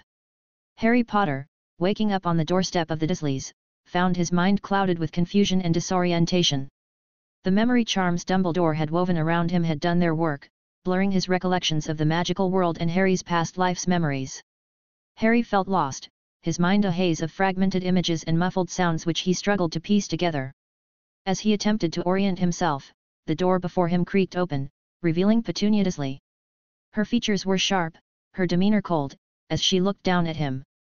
"So, you're Lily's boy," she remarked, her voice carrying neither warmth nor welcome. "Well, come in then. Don't dawdle." The stranger, standing above Harry with a look of disdain, was a stark contrast to the warm, loving faces he vaguely recalled in the recesses of his mind. Her voice, devoid of any affection, ushered him into the house, a place that would become his new home. "Harry, taken aback by her unwelcoming demeanor, hesitantly followed her inside. The house, though impeccably clean, felt sterile and unwelcoming, and before he could have a look at the interiors of the house, the strange lady stopped in front of what looked like a storage area near the entrance of the house, under the stairs. Petunia standing there introduced the small cupboard under the stairs to Harry, informing him that this would be his room. The cramped space, devoid of any comfort, immediately felt suffocating to Harry, but he had no choice but to accept it. His clouded mind was unable to think of anything, much less running away from here. The cupboard under the stairs, small and suffocating, was a stark departure from any semblance of home he might have hoped for. It was here, in this confined space, that Harry was to make his new home. The absence of warmth and comfort made the cupboard seem more like a cell than a bedroom. Meanwhile, at Hogwarts, the return of Sirius Black was marked by a whirlwind of emotions. Driven by deep concern and unresolved disputes, he was determined to ensure that Harry, his godson, would remain within the magical realm, preferably under his own guardianship. His dismay quickly escalated to outright indignation upon discovering that Harry had been sent to live with the Dursleys. When, despite Sirius's pleading, they did not give him Petunia Dursley's address, Sirius stormed away. Feeling betrayed by those he once considered close, Sirius cut ties with them. Sirius's knowledge of Lily's sister, Petunia, led him to believe that Harry's new home environment would be far less nurturing than even his own challenging upbringing within the Black family. In his eyes, the decision to place Harry in a home devoid of magical affection was unfathomable. This realization compelled Sirius to sever ties with those who had supported Dumbledore's plan. Back in the solitude of his own residence, Sirius was consumed by a mix of anger and resolve. The thought of Harry, his beloved godson, being raised by Muggles with no appreciation for magic was more than he could bear. The sense of betrayal ran deep, prompting him to vow to do whatever it took to retrieve Harry and return him to his rightful place in the wizarding world. Sirius launched into a desperate search for Harry, leveraging old contacts and exhaustively combing through records in hopes of locating and rescuing him. His efforts, however, stood in stark contrast to the tranquility that pervaded Hogwarts. Dumbledore carried on with his responsibilities at Hogwarts, periodically checking the magical tracking charm he had embedded to monitor Harry's safety. Observing the steady signal from the charm tracking his special love-based wards, Dumbledore was under the impression that Harry had been warmly received by the Dursley family. However, Dumbledore's assumptions were far from the truth. The effective operation of the wards he had intricately designed required an initial foundation of love between Harry and Petunia Dursley. Unfortunately, such a bond of affection was conspicuously absent from the outset, leading to a critical failure in the ward's activation. Rather than functioning as intended, the wards inadvertently drew upon Harry's constrained magical energy to sustain themselves. Consequently, despite the apparent normalcy indicated by the tracking charm, the situation at Privet Drive was far from the secure and welcoming environment Dumbledore had envisioned. Dumbledore, aware of Sirius's relentless search, took measures to keep Harry's whereabouts hidden, even going so far as to alert Ministry officials to Sirius's movements in the Muggle world. These actions, while drastic, were deemed necessary by Dumbledore to safeguard the greater good and ensure the future security of the wizarding world, with a particular focus on Charles Potter's well-being. As days turned into weeks, and weeks into months, Harry's life at the Dursleys settled into a grim, monotonous routine. The vibrant memories of the magical world he once knew faded into the recesses of his mind, replaced by the drudgery of household chores, the cold indifference of his Aunt Petunia, and the looming presence of his Uncle Vernon. Any remnants of magic became distant, fragmented dreams, almost entirely erased by the harsh reality of his new life. The cupboard under the stairs, small and claustrophobic, became his refuge and his prison. In stark contrast to Harry's everyday struggles, Charles Potter's life unfolded under the bright spotlight of the wizarding world's adoration. Celebrated as the boy who lived, Charles became a living emblem of triumph over darkness, his existence infused with the community's collective hope for a brighter future. Each of his achievements was heralded as a testament to the resilience and strength of the magical world, eager to leave the shadows of Voldemort's reign far behind. As the Wizarding Society gradually healed, embracing a semblance of peace and stability, the Ministry of Magic embarked on a journey of reconstruction and reconciliation. High-profile trials sought to bring the remnants of Voldemort's followers to justice, although many slipped through the cracks, cloaking themselves in claims of coercion by the imperious curse. Amidst this backdrop of renewal, James and Lily Potter found themselves grappling with a silent guilt over Harry's fate, a secret sorrow that lingered in their hearts. To forget this pain, they devoted themselves to Charles, showering him with all the love and care they could muster. They watched with a mixture of pride and joy as Charles grew into a young boy of charm and charisma, blissfully unaware of the starkly contrasting path his brother tread in a world devoid of magic and warmth. Meanwhile, Sirius Black, fueled by a potent mix of love, guilt, and unwavering loyalty, pressed on in his quest to find Harry. His resolve never wavered, even as he faced countless setbacks and false leads. To Sirius, Harry was more than just a godson, he was a reminder of a promise made, a promise to protect and cherish. He believed with every fiber of his being that Harry deserved to know the love and wonders of the world he was born into. As the months passed, the two brothers' lives continued on their divergent paths. Harry, in the non-magical world, knew nothing of his true heritage, his identity shrouded in secrecy and silence. Meanwhile, Charles lived a life full of magical wonders, the shadow of his missing brother a faint, almost non-existent whisper in the background of his privileged existence. Thus, the Potter brothers' journeys diverged sharply, shaped by the decisions made in the aftermath of tragedy. Harry Potter's story, once intertwined with the magical world he was born into, had become a tale of endurance in an environment that knew nothing of his past or potential. Yet, the wheels of fate continued to turn, weaving a complex tapestry that promised their paths might one day converge again. In the grand scheme of destiny, the separation of the Potter brothers was but a chapter in a larger saga yet to unfold. Chapter 22, 2 years later. October 30, 1983.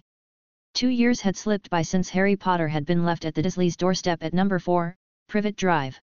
The world beyond those narrow confines had become a blur to him, a realm of possibilities too remote to even dream about.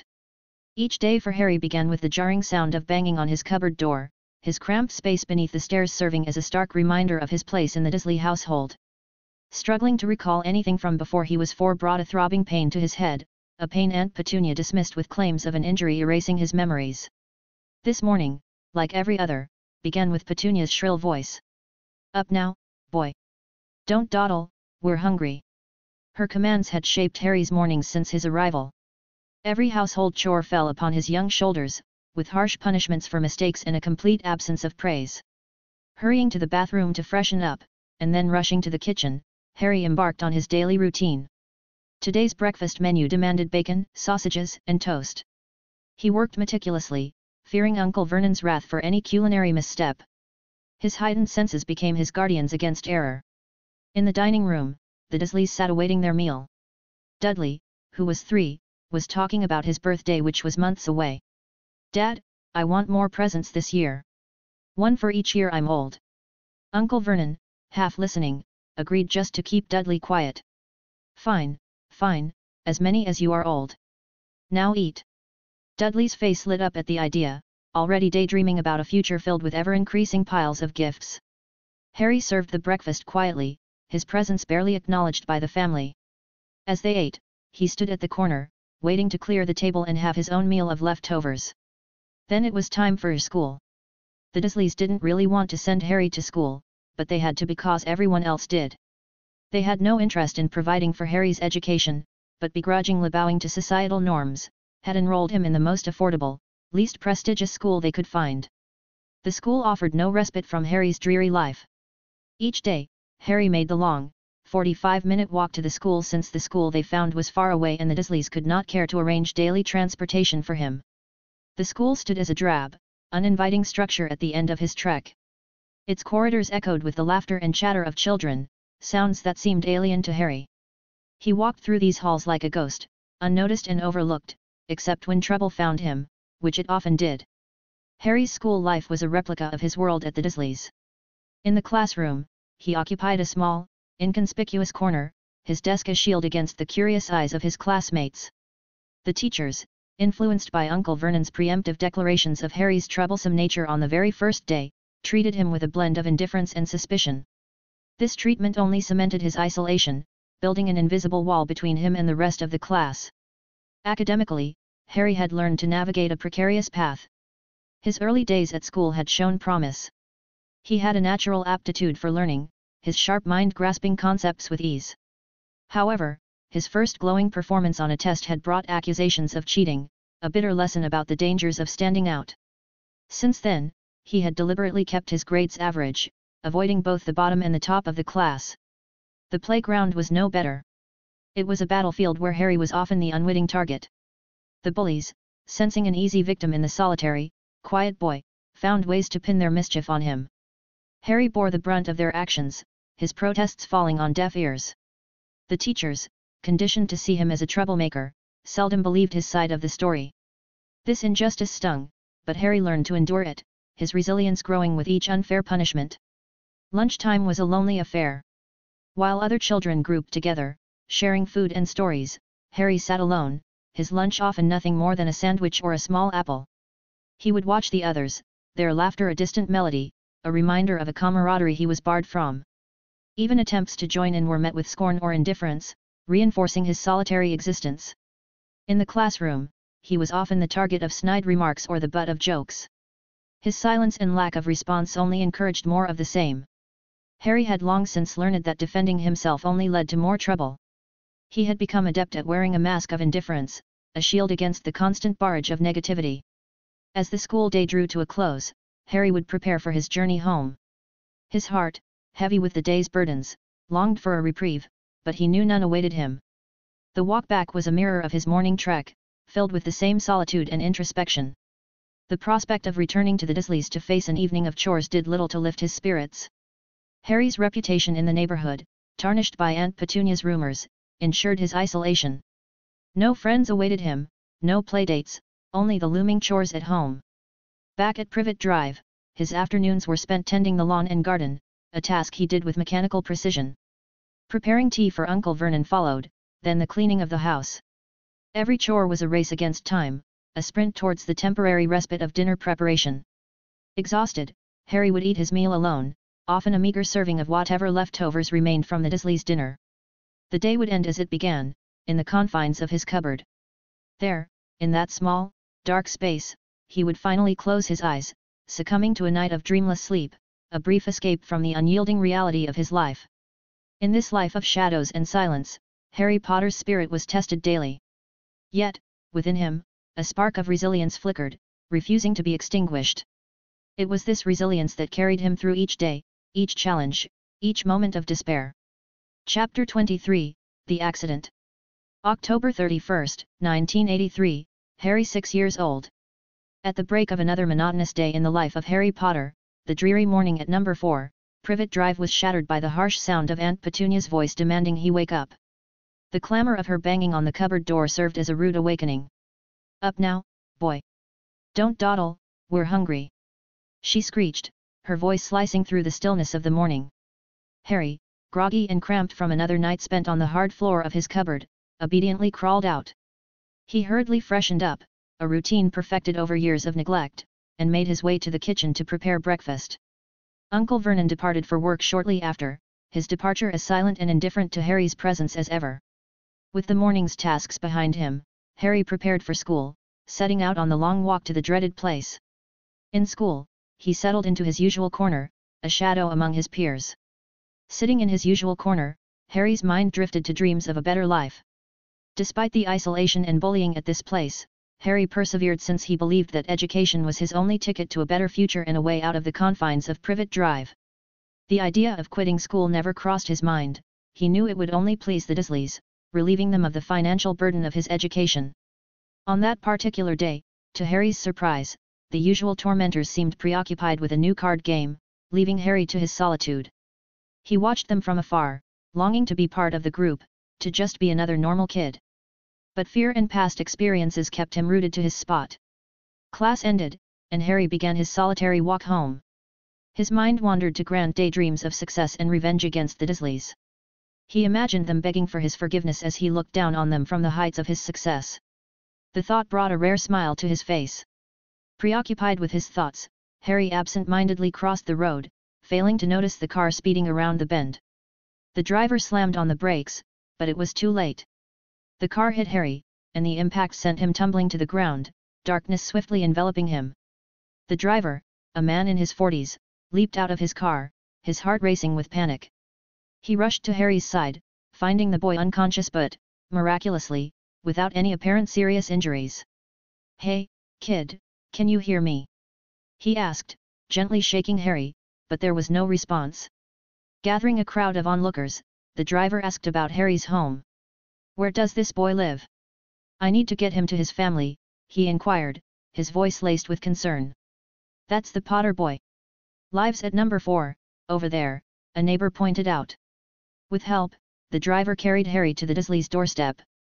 Petunia answered, her expression souring at the sight of Harry. What's happened here?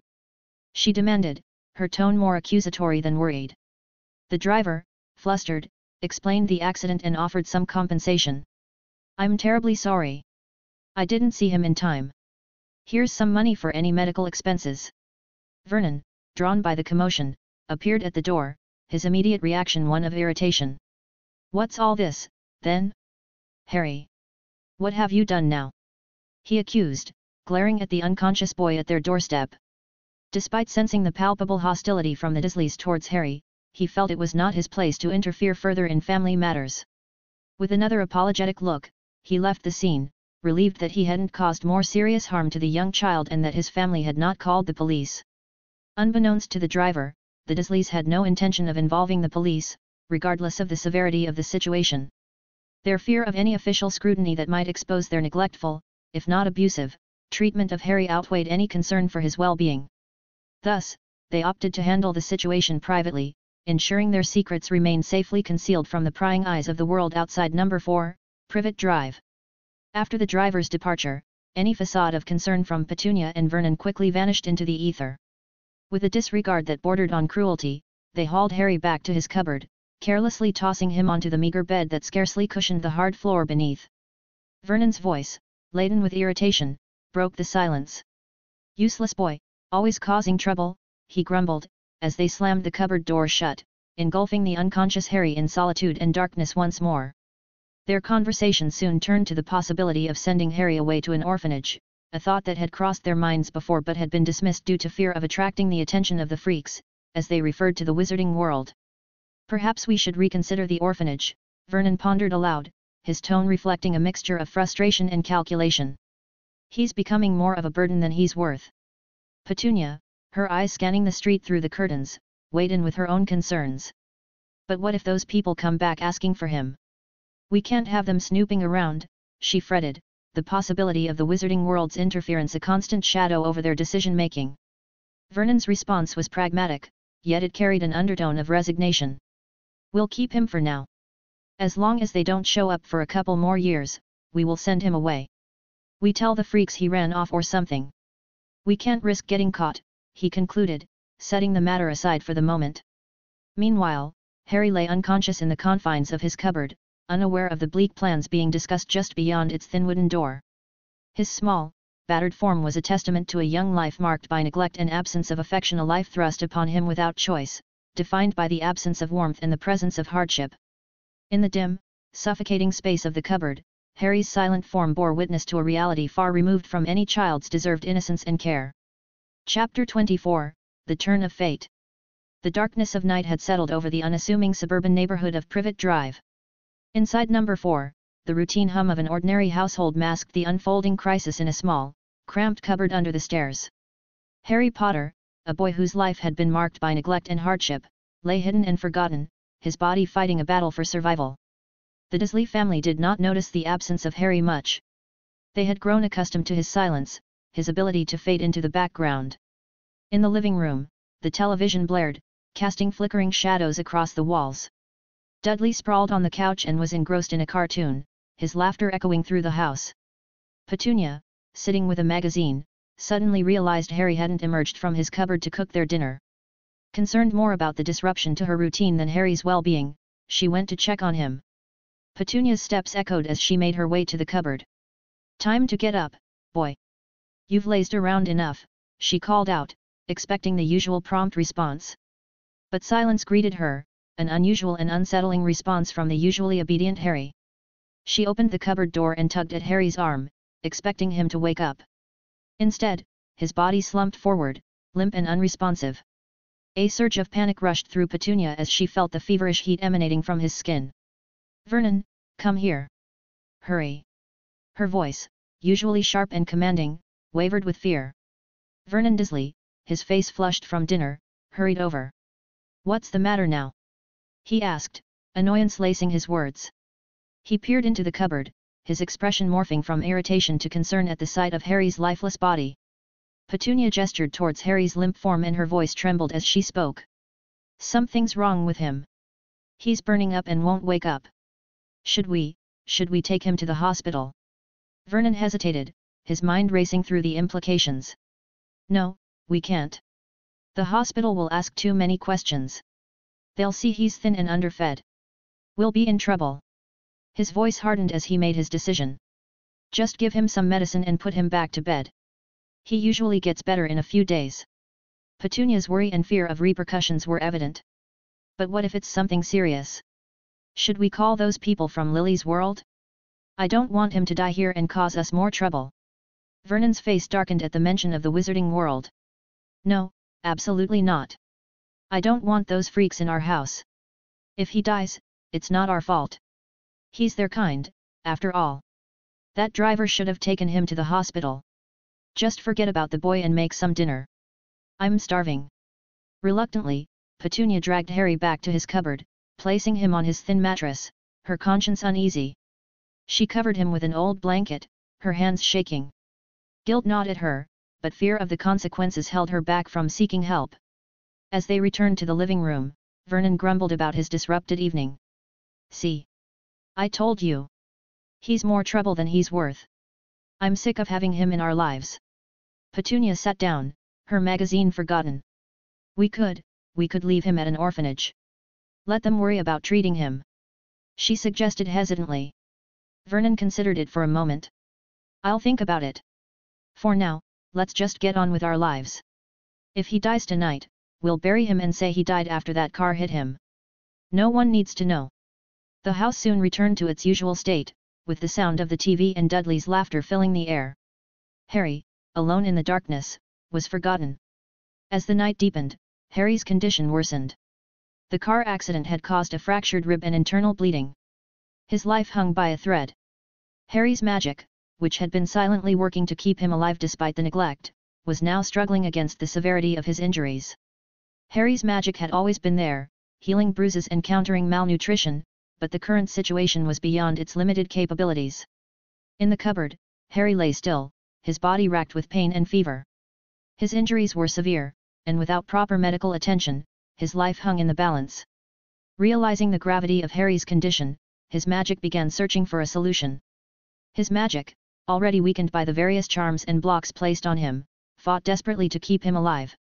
Meanwhile, at Hogwarts, Dumbledore's magical monitoring devices were sounding alarms, indicating something was amiss with Harry. Unfortunately, Dumbledore was away, attending an important meeting at the International Confederation of Wizards, ICW, and the message couldn't reach him. The portraits of previous headmasters and headmistresses whispered urgently among themselves and attempted to contact Dumbledore but to no avail.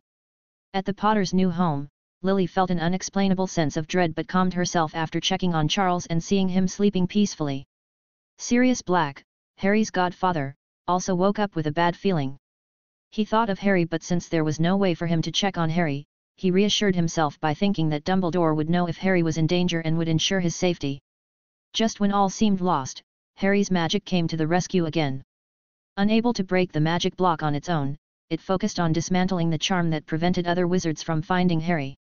After a fierce struggle, the specific charm shattered, along with the last of Harry's available magic. With the charm gone, in a few seconds, a small elf named Myra popped into Harry's cupboard.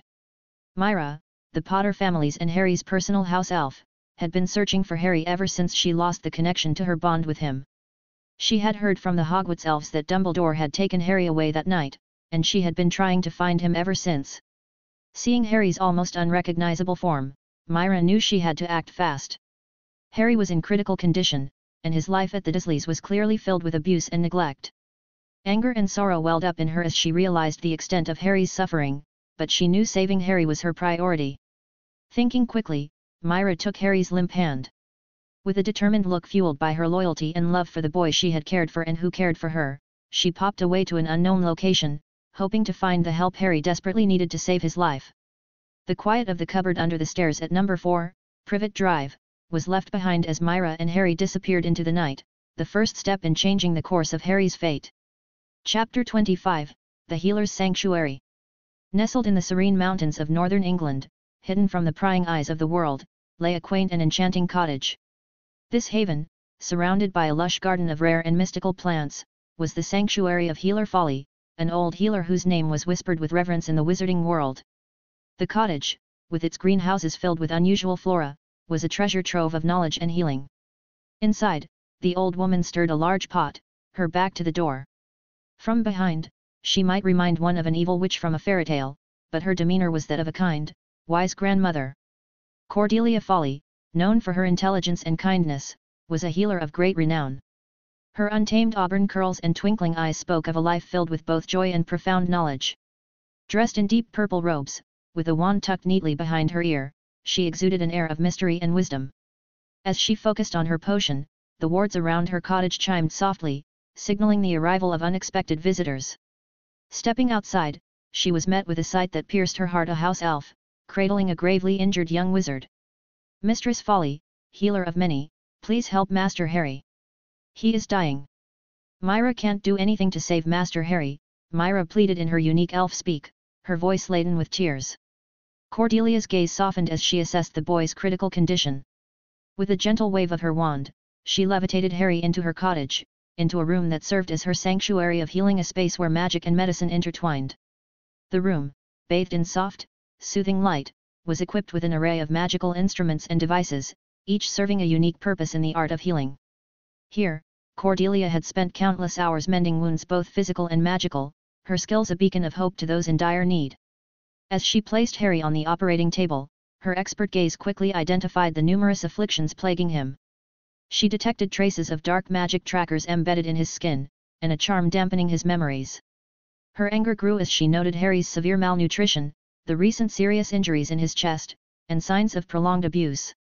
The magical block on his core, and this core powering distant wards, was the final straw. To Cordelia, the extent of Harry's suffering was unthinkable, especially for a child so young. Her heart ached at the sight of such cruelty inflicted upon a child, and her resolve to heal him strengthened. Cordelia worked tirelessly, her hands moving with precision and care. She removed the trackers, ensuring that whoever had placed them would no longer be able to locate Harry. Her spells gently mended his broken bones, healed his bruises, and nourished his malnourished body. The ward connection to his magical core was severed, but she dared not remove the magic block on his entirely, fearing the sudden release of magic might overwhelm his fragile state. As Harry's breathing steadied and color returned to his cheeks, Cordelia finally lifted the memory-dampening charm, curious about its purpose but mindful of the delicate balance she needed to maintain in his recovery. Turning to Myra, Cordelia sought answers. Myra, still trembling but grateful for Harry's salvation, recounted Harry's story, revealing his identity, and the changes in his life after Voldemort's attack. How Dumbledore had orchestrated his separation from his family, and how she, bound by her love and loyalty for Harry, had searched tirelessly for him. "So, he is Euphemia's grandson. I remember seeing him years ago," Cordelia mused, her mind whirling with the implications. This must be another one of Dumbledore's plans. Always for the greater good, but at what cost? How low has Dumbledore stooped to use a child in his plans? Turning to Myra, she spoke gravely, "If we are to protect Harry from further manipulation, we must make Dumbledore believe he is dead. It will require deception and secrecy. Are you prepared for this?" Myra nodded resolutely. "For Master Harry, I will do anything." Cordelia outlined her plan. It involved continuing Harry's treatment and creating a decoy to fool Dumbledore. She cautioned Myra about the costs, both monetary and magical. Myra, undeterred, assured her that she could access Harry's trust vault and it should be able to cover the cost. She returned momentarily with a sack of galleons, enough to cover the expenses of their elaborate ruse. With the resources at hand, Cordelia set to work. Cordelia used many rare magical items to craft a golem, a magical replica of Harry, imbued with just enough magic to withstand scrutiny. She then instructed Myra to take her to the location where she found Harry. Under the cover of night, she and Myra ventured to Privet Drive. They first placed the golem Harry in the cupboard under the stairs. Cordelia then manipulated the Dursleys, magically compelling them to bury the golem in a place that they themselves would be unable to find later. This would stop Dumbledore from getting his hands on Harry's body. Magic would take care of the specifics, and the Dursleys would find the burial place in a remote, confusing place. Cordelia and Myra then watched as Vernon and Petunia Dursley followed Cordelia's instructions. She helped them by meticulously covering their tracks, ensuring they remembered the events as she planned and Dumbledore could not follow the tracks to the golem. As they departed Privet Drive, Cordelia ensured that any magical traces were erased, her spells leaving no stone unturned. She needed to be extra careful to have a chance at fooling Dumbledore. Cordelia's final act was to destroy the protective wards around Dursley's house, making it appear as a consequence of Harry's supposed demise. Back in the tranquility of her cottage, Cordelia reflected on the night's events. She had chosen not to inflict harm upon the Dursleys, despite their cruelty to Harry. Her principles as a healer and a protector of life guided her actions, even in the face of such blatant injustice. Myra, we must allow Harry time to recover fully before we consider any form of retribution against those who have wronged him, Cordelia advised the house elf, her voice carrying the weight of experience and wisdom. Our priority is his well-being and safety. Myra, her loyalty unwavering, agreed. She understood the importance of patience and the need to focus on Harry's recovery. In the quiet of the night, the cottage became a sanctuary for Harry. Here, he would find the care and compassion he had been denied for so long. Cordelia watched over him, her mind already planning the next steps of his treatment and recovery. The magical block on his core remained a concern, but she was determined to address it when Harry's body was healed and stronger. As dawn approached, bringing with it the promise of a new day, Harry lay in peaceful slumber, unaware of the lengths to which Cordelia and Myra had gone to save him. The old healer stood by the window, gazing out at the awakening world, her thoughts a blend of concern and determination. She had known the boy for only a night, but vaguely knowing what he had gone through, she felt it was her duty to help him. She knew from examining his magic core and the history of the Potter family that the boy was destined to become a strong wizard. At that moment, Cordelia Foley made a silent vow. She would be the guardian, the mentor, and the healer that Harry needed. She would shield him from the machinations of those who sought to use him and help him grow into the wizard he was destined to be. As the first rays of sunlight pierced the horizon, casting a warm glow over the mountains, the cottage stood as a beacon of hope. Within its walls, a young wizard's journey to healing and recovery had just begun, under the watchful eye of one of the wizarding world's most skilled healers. Thanks for listening.